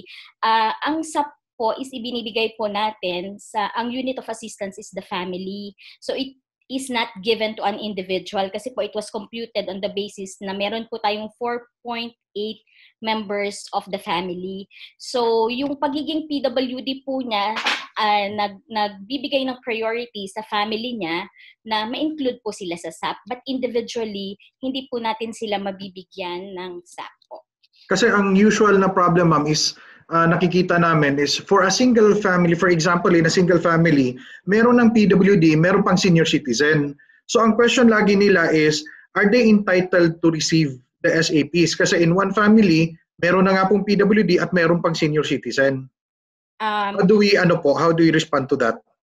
Ang basis nga po ng assistance natin or the unit of assistance is the family. So the family is entitled to receive only one SAP. Nevertheless, the senior citizen, kung qualified po siya at nakaregister po siya sa DSWD as social pensioners, makaka-receive din po siya ng social pension grant niya po. Yung pong PWD, they can still avail of other services na ipoprovide po ni DSWD as PWD as an individual. Ganun po yun, sir. As an individual na po. Thank you po. At least malinaw na po. Again, with the social amelioration program, marami pong mga LGUs ang hindi pa po nakapag-release or hindi pa tapos ang releasing ng kanilang funds. As a request, is it possible daw ba na makapag-extend ang release ng ng funds natin? And if at all, is it possible ba na since kulang daw ang personnel ng DSWD, will it be possible if the local government or the DILG be able to provide additional manpower para mapabilis po ang release ng ating program, ating funds? Sir, as mentioned a while ago by Yusek Pamonad, the Secretary of the SWD and the DILG allows the LGU to have a 7 days extension on the payout.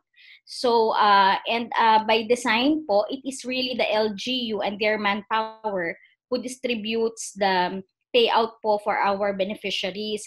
Nandun lang po ang mga DSWD from the field office or the central office to perform the on-site validation or the post-audit po. So definitely the LGU can augment po talaga. And we are enjoining our LGUs to really augment po talaga in the provision of the SAP for our beneficiaries. Thank you po, ma'am.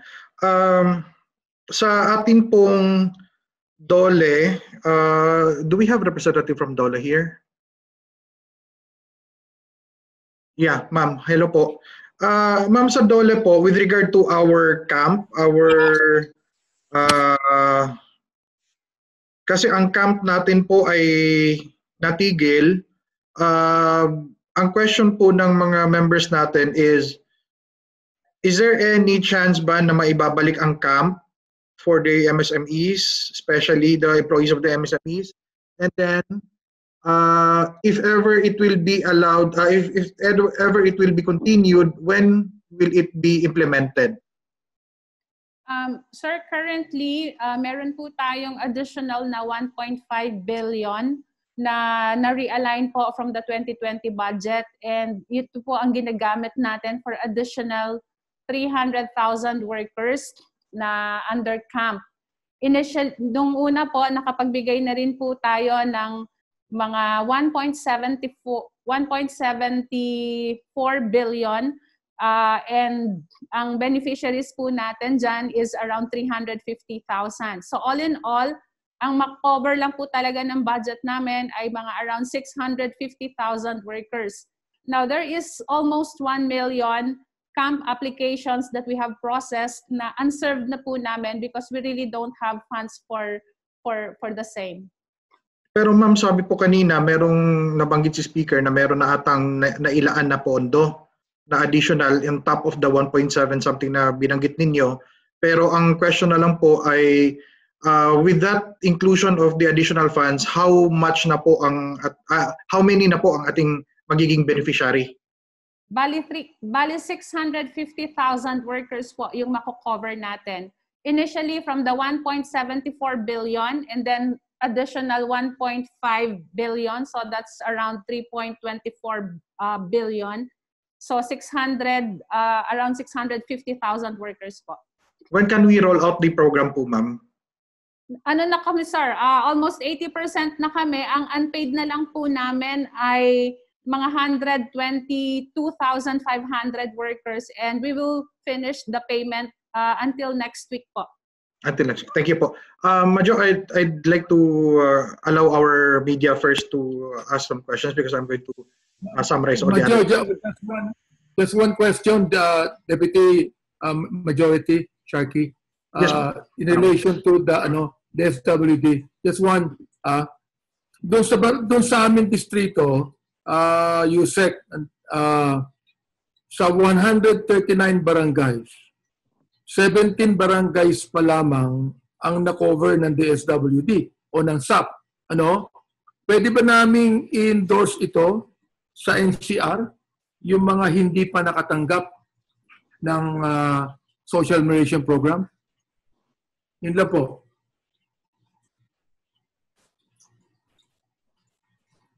Any ASEC or USEC? Sir, can you please repeat the question po, sir? Doon po sa aking distrito, out of 139 barangays, ang sabi sa akin, only 17 barangays ang na-cover ng SAP. So pwede ba naming i-refer yung ibang barangay na hindi nakatanggap sa NCR, DSWD, for checking or whatever you'd like to do about it? Yes, sir. Even before po, we asked our barangay officials and na magbigay po sila sa atin ng mga tinatawag naming left out, as what we term left out.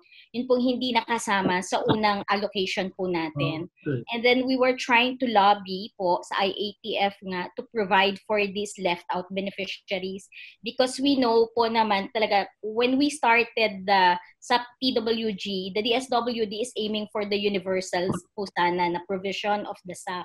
But then again, due to the limitation, meron nga po tayong cap na 18 million. But then again, we recognize what you are feeling on the ground. That's why we ask for the LGUs to submit to the DSWD the list of the left out beneficiaries. And we were lobbying it po sa IATF na sana nga po mag-grant po sila.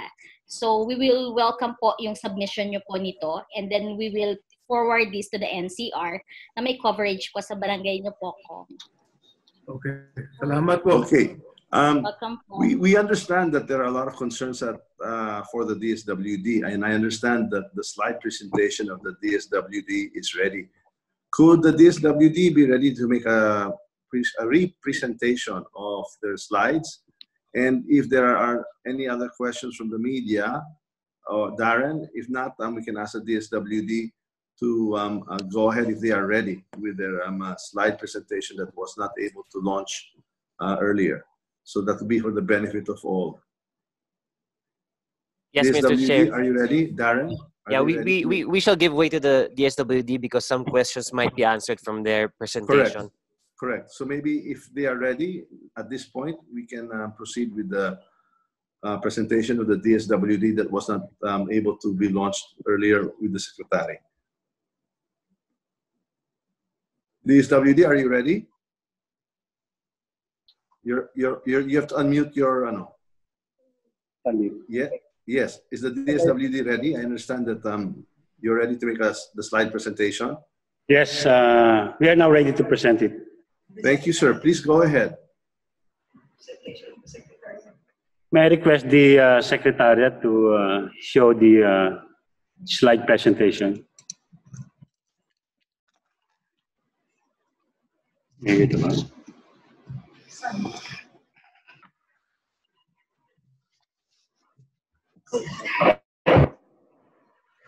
Just hold on while we are fixing yung presentation. Pero wala pa, no?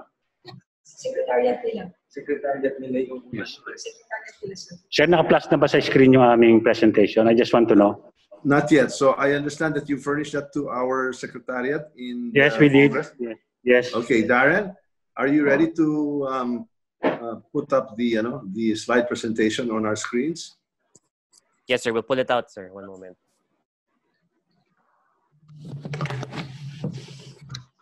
And sir, who will be presenting for the DSWD? I will be presenting, sir. Okay, Yusek. thank you, sir. Thank you, Yusek.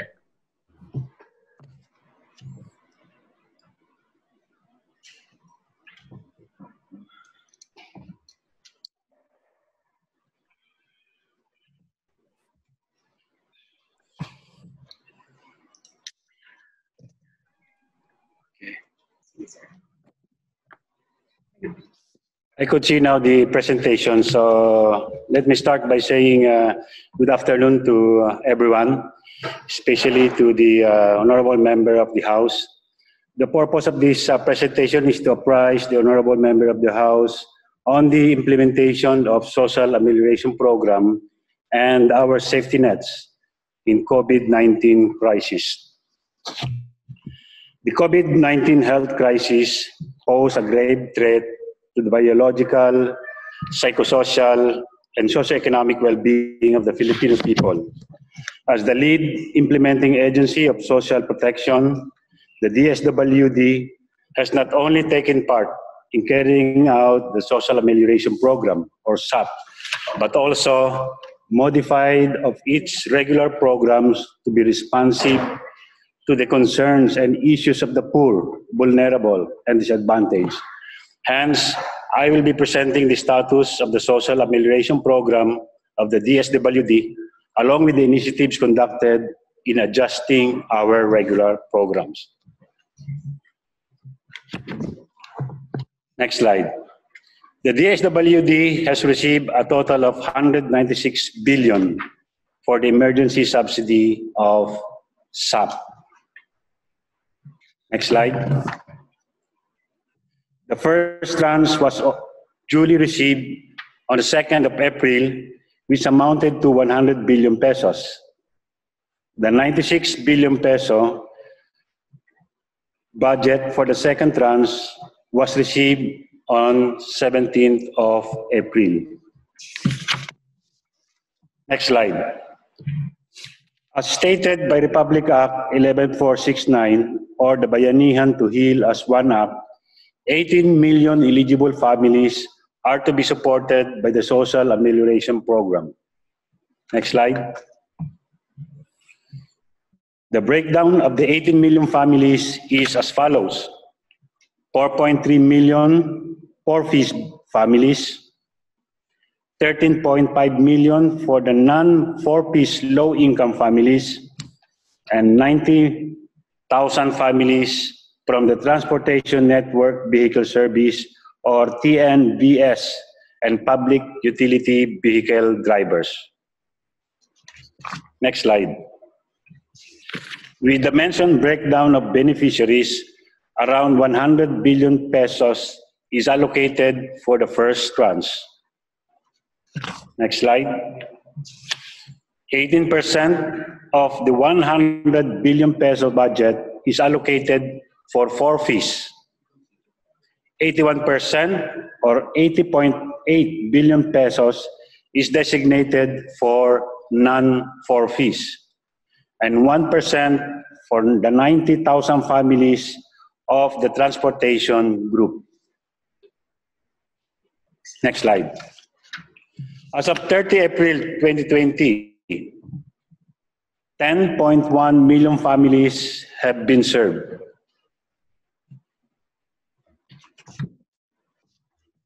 Next slide. 3.7 million families from the 4 fees, 6.3 million families for the non-4 fees, and 40,418 families for the transportation group.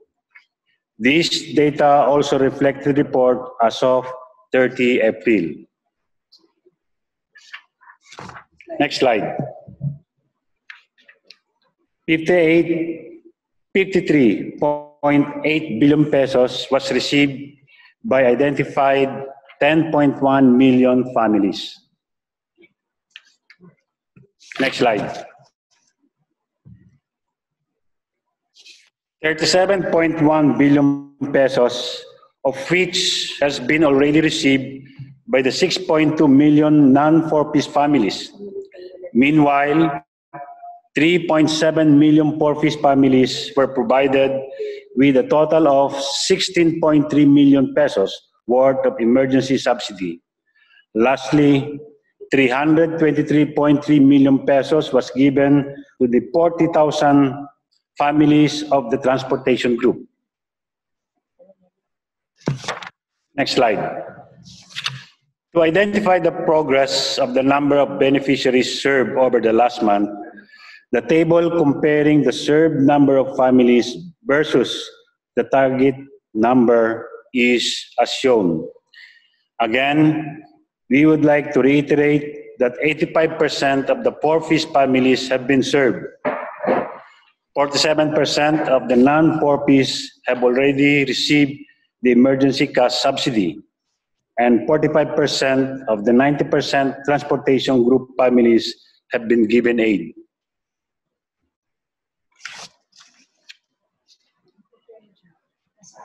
Next slide. For the budget utilization, 88% of the allocated budget for 4-fees have been used. 44% of the 80.8 billion was provided to the non-4-fees low-income families, and 45% have been spent to support 40,000 families from the transportation group. To better understand how the social amelioration was implemented, allow me to present the timeline of the overall execution of the said program. Next slide. As I have mentioned, we have received the first tranche on 2nd April, which composed of the 51% of the budgetary requirements from the Department of Budget and Management. The DSWD has distributed the emergency subsidies the following day, seeing that there is a need to distribute the financial at the soonest possible time. 84% of the total target of 4-piece household have received a total amount of 16.3 billion pesos. On the same day, 4,250 clients were provided assistance from COVID-19 related concern issues to regular AIC funds. Field offices of the department were dedicating most of their time in ensuring that memorandum of agreement was signed by the local chief executive of the LGUs to ensure that the amount to be transferred to them be properly allocated to rightful beneficiaries, as the key role of the LGUs in distributing the cash subsidy. Next slide. On 08 April 2020, 45% of the 90,000 Transport Network Vehicle Service and PUB beneficiaries were provided with emergency subsidy amounting to 323 million pesos.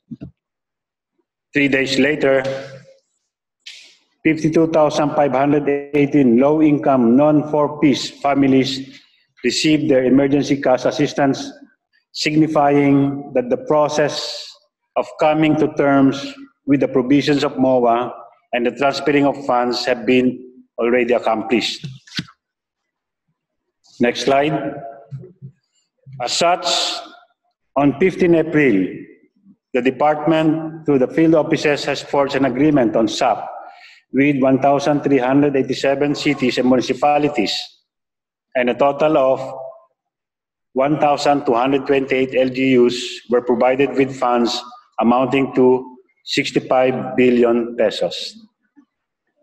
To date, 1,516 LGUs have signed a MOA with us, and 80.8 billion pesos have been transferred. On 17 April, we have received 49% of budgetary requirements for the second tranche from the Department Budget Management.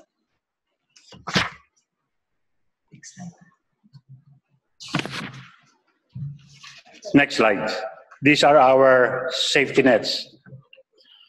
According to United Registered Social Workers, an average of 50 cases of abuses per region is being handled by the group. In NCR alone, 200 cases was handled. Nature of cases were anxiety, panic attack, sleep disorder, economic stranded, rape, incest needed rescue, and medical assistance. Majority of cases are female, mostly mothers with children. The DSWD was able to partner with the United Registered Social Workers of or NAFSWE to address gender-based violence and other child abuses through online psychological first and psychological support services. The DSWD enjoined the joint statement issued by the Philippine Commission on Women, Department of Health, Department of Interior and Local Government, and Commission on Human Rights and Population Commission. The DSWD is in the process of putting up dedicated helplines with trained personnel to do online counseling and gender-based violence and child abuses. Next slide. The assistance to individuals in crisis situations, or AICS, serves as a social safety net or a stopgap mechanism to support the recovery of individuals and families from unexpected crises, such as illness or death of a family member, natural or human-induced disaster, and other difficult situations. This covers the provisions of medical, burial, educational, food and non-food assistance to enable them to afford food and other immediate needs. To date, 32,823 clients were provided assistance, including 6,478 stranded individuals, in the total amount of 139.8 million pesos. Next slide. Identifying that there is a necessity to continuously delve into and respond to the early learning needs of children, the Supplementary Program, or SFP, will start its implementation to contribute to the Early Childhood Care and Development Program of the government. The guidelines on the implementation of the SFP, or Supplementary Feeding Program, during community quarantine period and other similar emergencies were circulated to field offices for the reference in conducting such activities. In the said document, the SFP is to be carried out during community quarantine. Children with age range of 2 to 5 years old, as identified by the operations Timbang, result as SAC, are prioritized. To minimize physical contact and exposure, the monitoring and evaluation will be conducted every 15 days, and the workers are to distribute the food items based on their preferred modality These guidelines will likewise be applicable in the event that another similar emergency will occur. We, in the DSWD, take issues of children seriously, and we will ensure that their nourishment and development needs are accounted for. Next, for non-food and food items. Along the lines of disaster response management, the DSWD processes donated and procured relief goods, receiving, packing and repacking, warehousing, allocating, and delivering the family food packs. Consequently, the DSWD manages disaster resource operations at strategic locations in the country that serve as production hubs and warehouses for relief goods. As such, 579,558 family food packs have been distributed to LGUs, which is equivalent to 238.4 million pesos. Next slide. On the social pension, for the needs of our senior citizen, the social pension in the total amount of 710.5 million pesos have been distributed to 289,103 beneficiaries. The department is committed in ensuring that the figures presented in the screen will increase in the following days. Next slide. For Balik Probinsya program, considering that the National Capital Region is one of the hotspots for COVID-19, doubled by the congestion with the families coming from provinces due to the lack of economic opportunity in the rural areas, lack of access to basic support services in the provinces, the guidelines on the Balik Probinsya program is being revisited. The creation of an interagency committee and assistance packages are looked into to bring back willing families to their respected provinces. Next slide. On the residential facilities. The DSWD has issued guidance on the protection, prevention, safety of residents and personnel at the center and residential care facilities regarding the COVID-19 health crisis. This is to ensure that each residential care facility has its contingency plan in the prevention and protection of the residents and personnel, based on the protocol set by the Department of Health. Next slide. On our initiatives, in the light of recent events, the department has promoted health initiatives for the welfare of the members of the DSWD family. As such, dormitories, transportation support, sanitations, mobile phones, and subsidized meals are ensured to provide further help for our staff. Secretariat, could you go on? Yes, thank you. Just go on, yes. Temporary dormitory of personnel on skeletal force and front lines are also available. Altered the routes and pickup points and added 2 shuttle services to transport DSWD's skeletal workforce from the residence to central office and vice versa. There are now 19 shuttle services provided by the administrative services. Shuttle services, on-call staff of various offices are also assured. Moreover, regular disinfection and sanitation activities in all offices on all weekends on March and April are implemented. The checking of body temperatures of all employees and visitors entering the DSWD main gate are strictly monitored. Also, alcohol and sanitizers near bandy clocks, elevators, comfort rooms, and DSWD main gates are placed. Also, installation of double drive partitions at the crisis prevention unit to facilitate payouts, and plastic partitions in the interviewing areas of social workers and clients. Moreover, mobile phones with SIM cards loads for operation centers are also monitored. Lastly, subsidized meals to the SWD personnel starting from March 20 are provided. The average number of meals per week for the breakfast is some 3,000 and for lunch some 3,000. Next slide. With all this, the Department of Social Welfare and Development stands firm in advocating for the rights and well-being of the poor, vulnerable, and the disadvantaged. With that, maraming salamat at magandang hapon muli sa inyong lahat.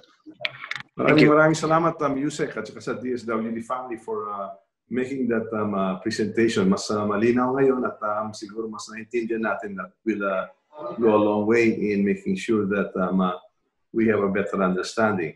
I understand now that Darren from the media group, Darren, there's still a question to be asked.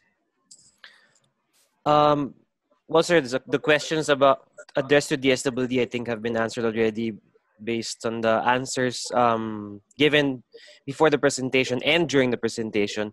We have now a question to Dole. This is from Miss Bing Godoy Ayang of Sunshine Media. The question is, what program for relief covers construction workers or transport workers who lost their jobs during due to the quarantine? How much is allocated? How much is really needed to cover these displaced workers? That is the question. Thank you. Kindly repeat po. I don't have the audio earlier. Yes, ma'am. What program for relief covers construction workers or transport workers who lost their jobs due to quarantine? How much is allocated? How much is really needed to cover these displaced workers? Thank you po. Okay, some of the construction workers have been covered either by CAMP or TUPAD, but in terms of the reach of the department for CAMP and TUPAD, not much have been assisted. So, kung titingnan nyo po yung CAMP applications namin with about 1.6 million applicants, workers involved, we only served around 650,000. So that leaves us almost 1 million unserved CAMP applicants. For TUPAD, it's the same. We only reached about 300,000 workers. So practically yun lang po. Sa dami po ng mga ibinibigay rin po sa amin na concerns on construction workers, on drivers, we can only accommodate so much.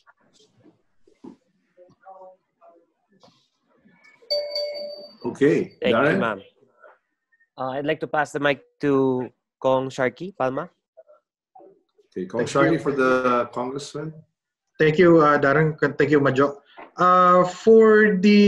Is there any representative from the DTI? Yes, sir. Yeah. Yes, Kong Sharky. Thank you po, ma'am. Good afternoon. Ma'am, ang question lang po is, can you define the essential projects under the ECQ at saka or differentiate rather, the essential projects under the ECQ and then the priority projects under the GCQ? How does it differ po? Palagay ko kung ito ay i-finalize pa ng IATF. So, okay, so hindi pa siya finalize po? Hindi pa po kasi narinig namin kanina kasi merong mga regional offices namin na nagpo-post na based on certain information, and we were asked by our Office of the Secretary to hold the announcement of this because this has not yet been finalized by the IATF. Okay po. Sige po. Thank you. So I'd defer the further questions on these matters. Let me go to another question po. Back to the DSWD po. SWD. Sir, kanina po nabanggit po natin yung redress grievance mechanism natin.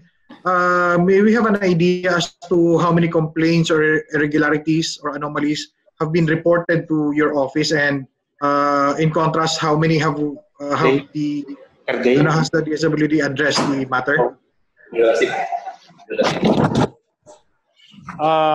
Cumulative, we have a figure of more or less 4,000 now, and most of these complaints or grievances were acted upon or responded by yung nasa telepono namin. Sir, can you give us the online the hotline numbers and the online web pages so that we can help also in disseminating this numbers and hotline numbers to our constituents? Okay. Yes po. So we will just get it from you later on para ma-forward lang namin sa mga constituents din namin. Then there are no other questions here, sir, but one more. Yung PhilHealth contribution, many are complaining about the proposed increase in the social media na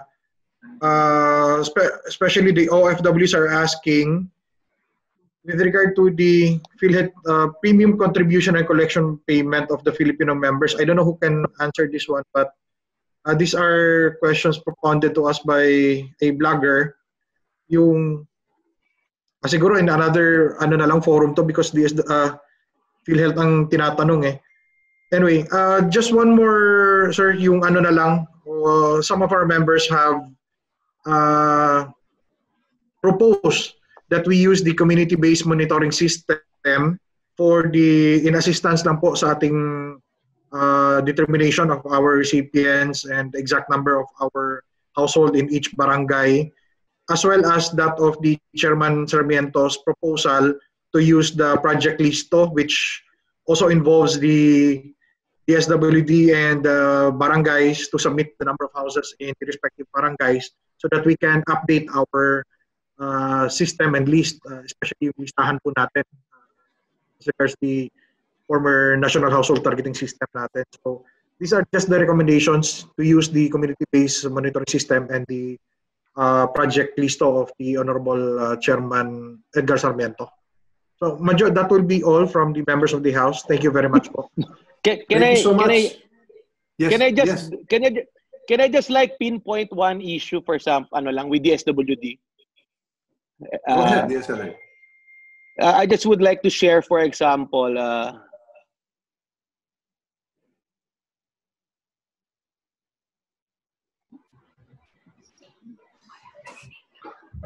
one moment.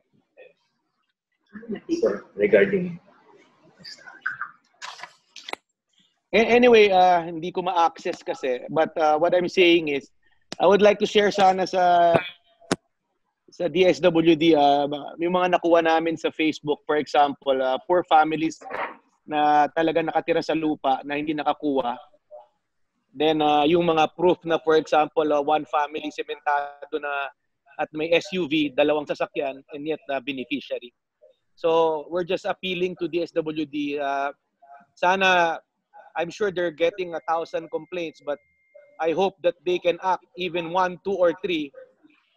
Kahit konti lang, madisiplina na ibang barangay at mayor para lang matuto na po, sir.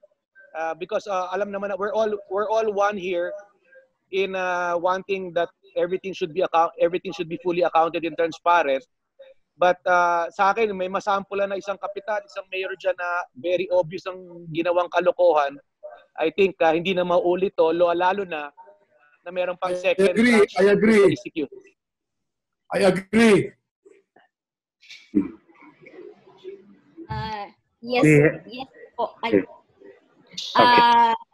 Hello po, Kong El Rey.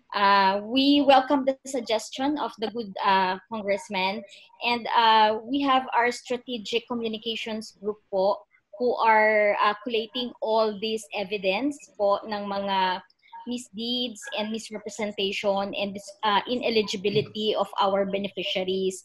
Nandun po sa guidelines ng DSWD sa Omnibus Guidelines number 9 na we will be conducting on-site validation and post-audit validation. So ito pong mga reports nyo will be used by the DSWD in order for us to do this post-audit validation, and will come up with recommendations for cases and for ineligibility and disqualification po of the beneficiaries po, sir. So we will do that po, sir. Ma'am, thank you. But what we're asking is, I will send you later in 5 minutes, send me your email. We already have proof, validate nyo na agad. At if proven na talagang violation, na meron naman talaga, sana as workers in government, dapat sampulan na natin itong mga taong to. I'm not saying naman na marami to, no? But whether 100, 1,000 yan, marami pa rin. And pangloloko pa rin po. And we're here to help DSWD po. We're supporting your whatever you do para madisiplina po itong mga taong ito. Yes, Okay. sir. Opo. We will do that. Actually, we're aiming po na before the second tranche talaga, we have conducted series of post-audit validation para po talagang mas reliable and credible po yung second tranche po natin.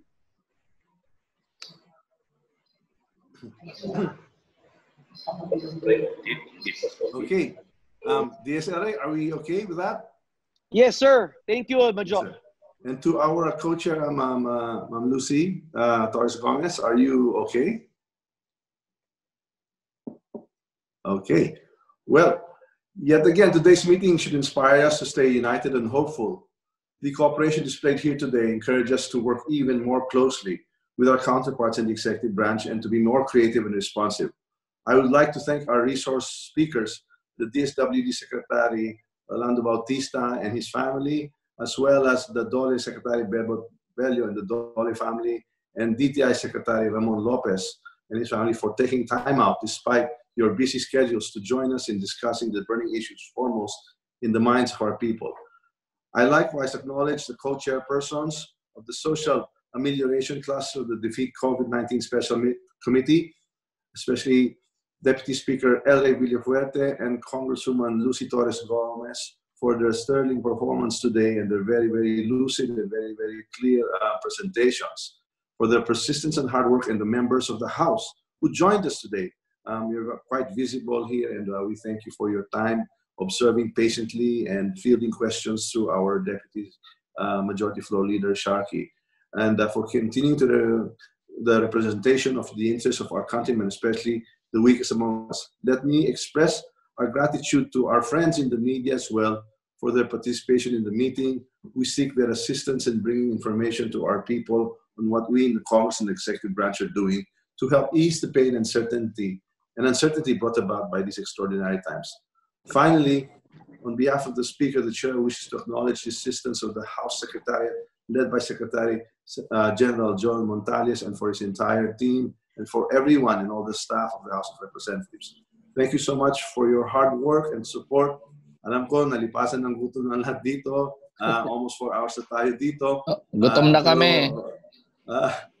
May virtual lunch naman isa-serve ni Sec Gen, Chairman West. Pero sa lahat po, maraming salamat po sa pasyensya, sa pakisamahan nyo dito, sa pag-ugnay natin dito.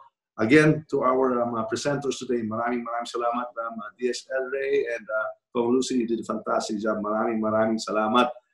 We shall adjourn this meeting and we shall be seeing each other very soon. So everyone have a fine lunch, and virtual or otherwise, and we'll see you soon. Maraming salamat. Thank you. Thank you, Major. Thank you po. Thank you. Thank you, Major. Thank you, ma'am. Thank you, Salamat Kong. sa DSWD, DTI, and DOLE. Thank you po sa Yes, inyo lahat. to all our cabinet secretaries and their respective families. Maraming salamat. Thank you. Oh, I'd like to acknowledge before we go, our chairman for poverty alleviation, Congressman Along Malapitan. I'm sorry, I just saw you now. So thank you also. I know that you've been participating, and this has a lot of bearing and relevance to your committee. Maraming salamat po sa participation niyo po ngayon tanghali. Thank you. Just to just to say Yes. something, if I may. I would Yes, like sir. to congratulate Kong El Ray tsaka si Kong Lucy. Napakaganda ng kanilang presentation. Yes, napakaganda, napakaganda. Napaluha pa ako nung pinakita niya yung isang manggagawa natin na nawalan ng trabaho at nangangailangan ng tulong. Kung sa totoo lang po, silang dalawa, grabe talaga yung kita nila mga malasakit. And in fact, they are very humble in saying that their presentation is a distillation, a collation of all your inputs and insights. Kaya we are very, very happy that they did such a fantastic job today. Napakalina, napaka-effective, and I think it will go a long way in helping the executive, helping us and the president, most of all, in defeating COVID. Maraming salamat. Thank you. Thank you very much. Yeah. Thank you. Congratulations, Majo. Thank you, sir. Thank you, DS. And thank you to our speaker, Sec Jen. Thank you. Sharky, Minority, Bishop Benny. Wala nang closing prayer, Kay Bishop Sec Jen Benny. Joel and kay Darren, maraming salamat. Yeah, Sec Jen Joel, thank you. Sec Jen, thank you. Well done, Darren. And of course, our to Sina Bayani and to JX of the Philippine Sign Language. Thank you for interpreting for us. You did a fantastic job once again. And also the members of the media, thank you for your patience. Ah, yes. They're always with us, our friends. Wala nang open forum. They are actually part of the technical working group na. So we can adjourn the meeting, Sec Jen? Yes, yes. Thank Please you. inform the speaker that we've decided to adjourn kasi nagugutom na si Chairman Wes Gatchalian. Mabuhay si Wes.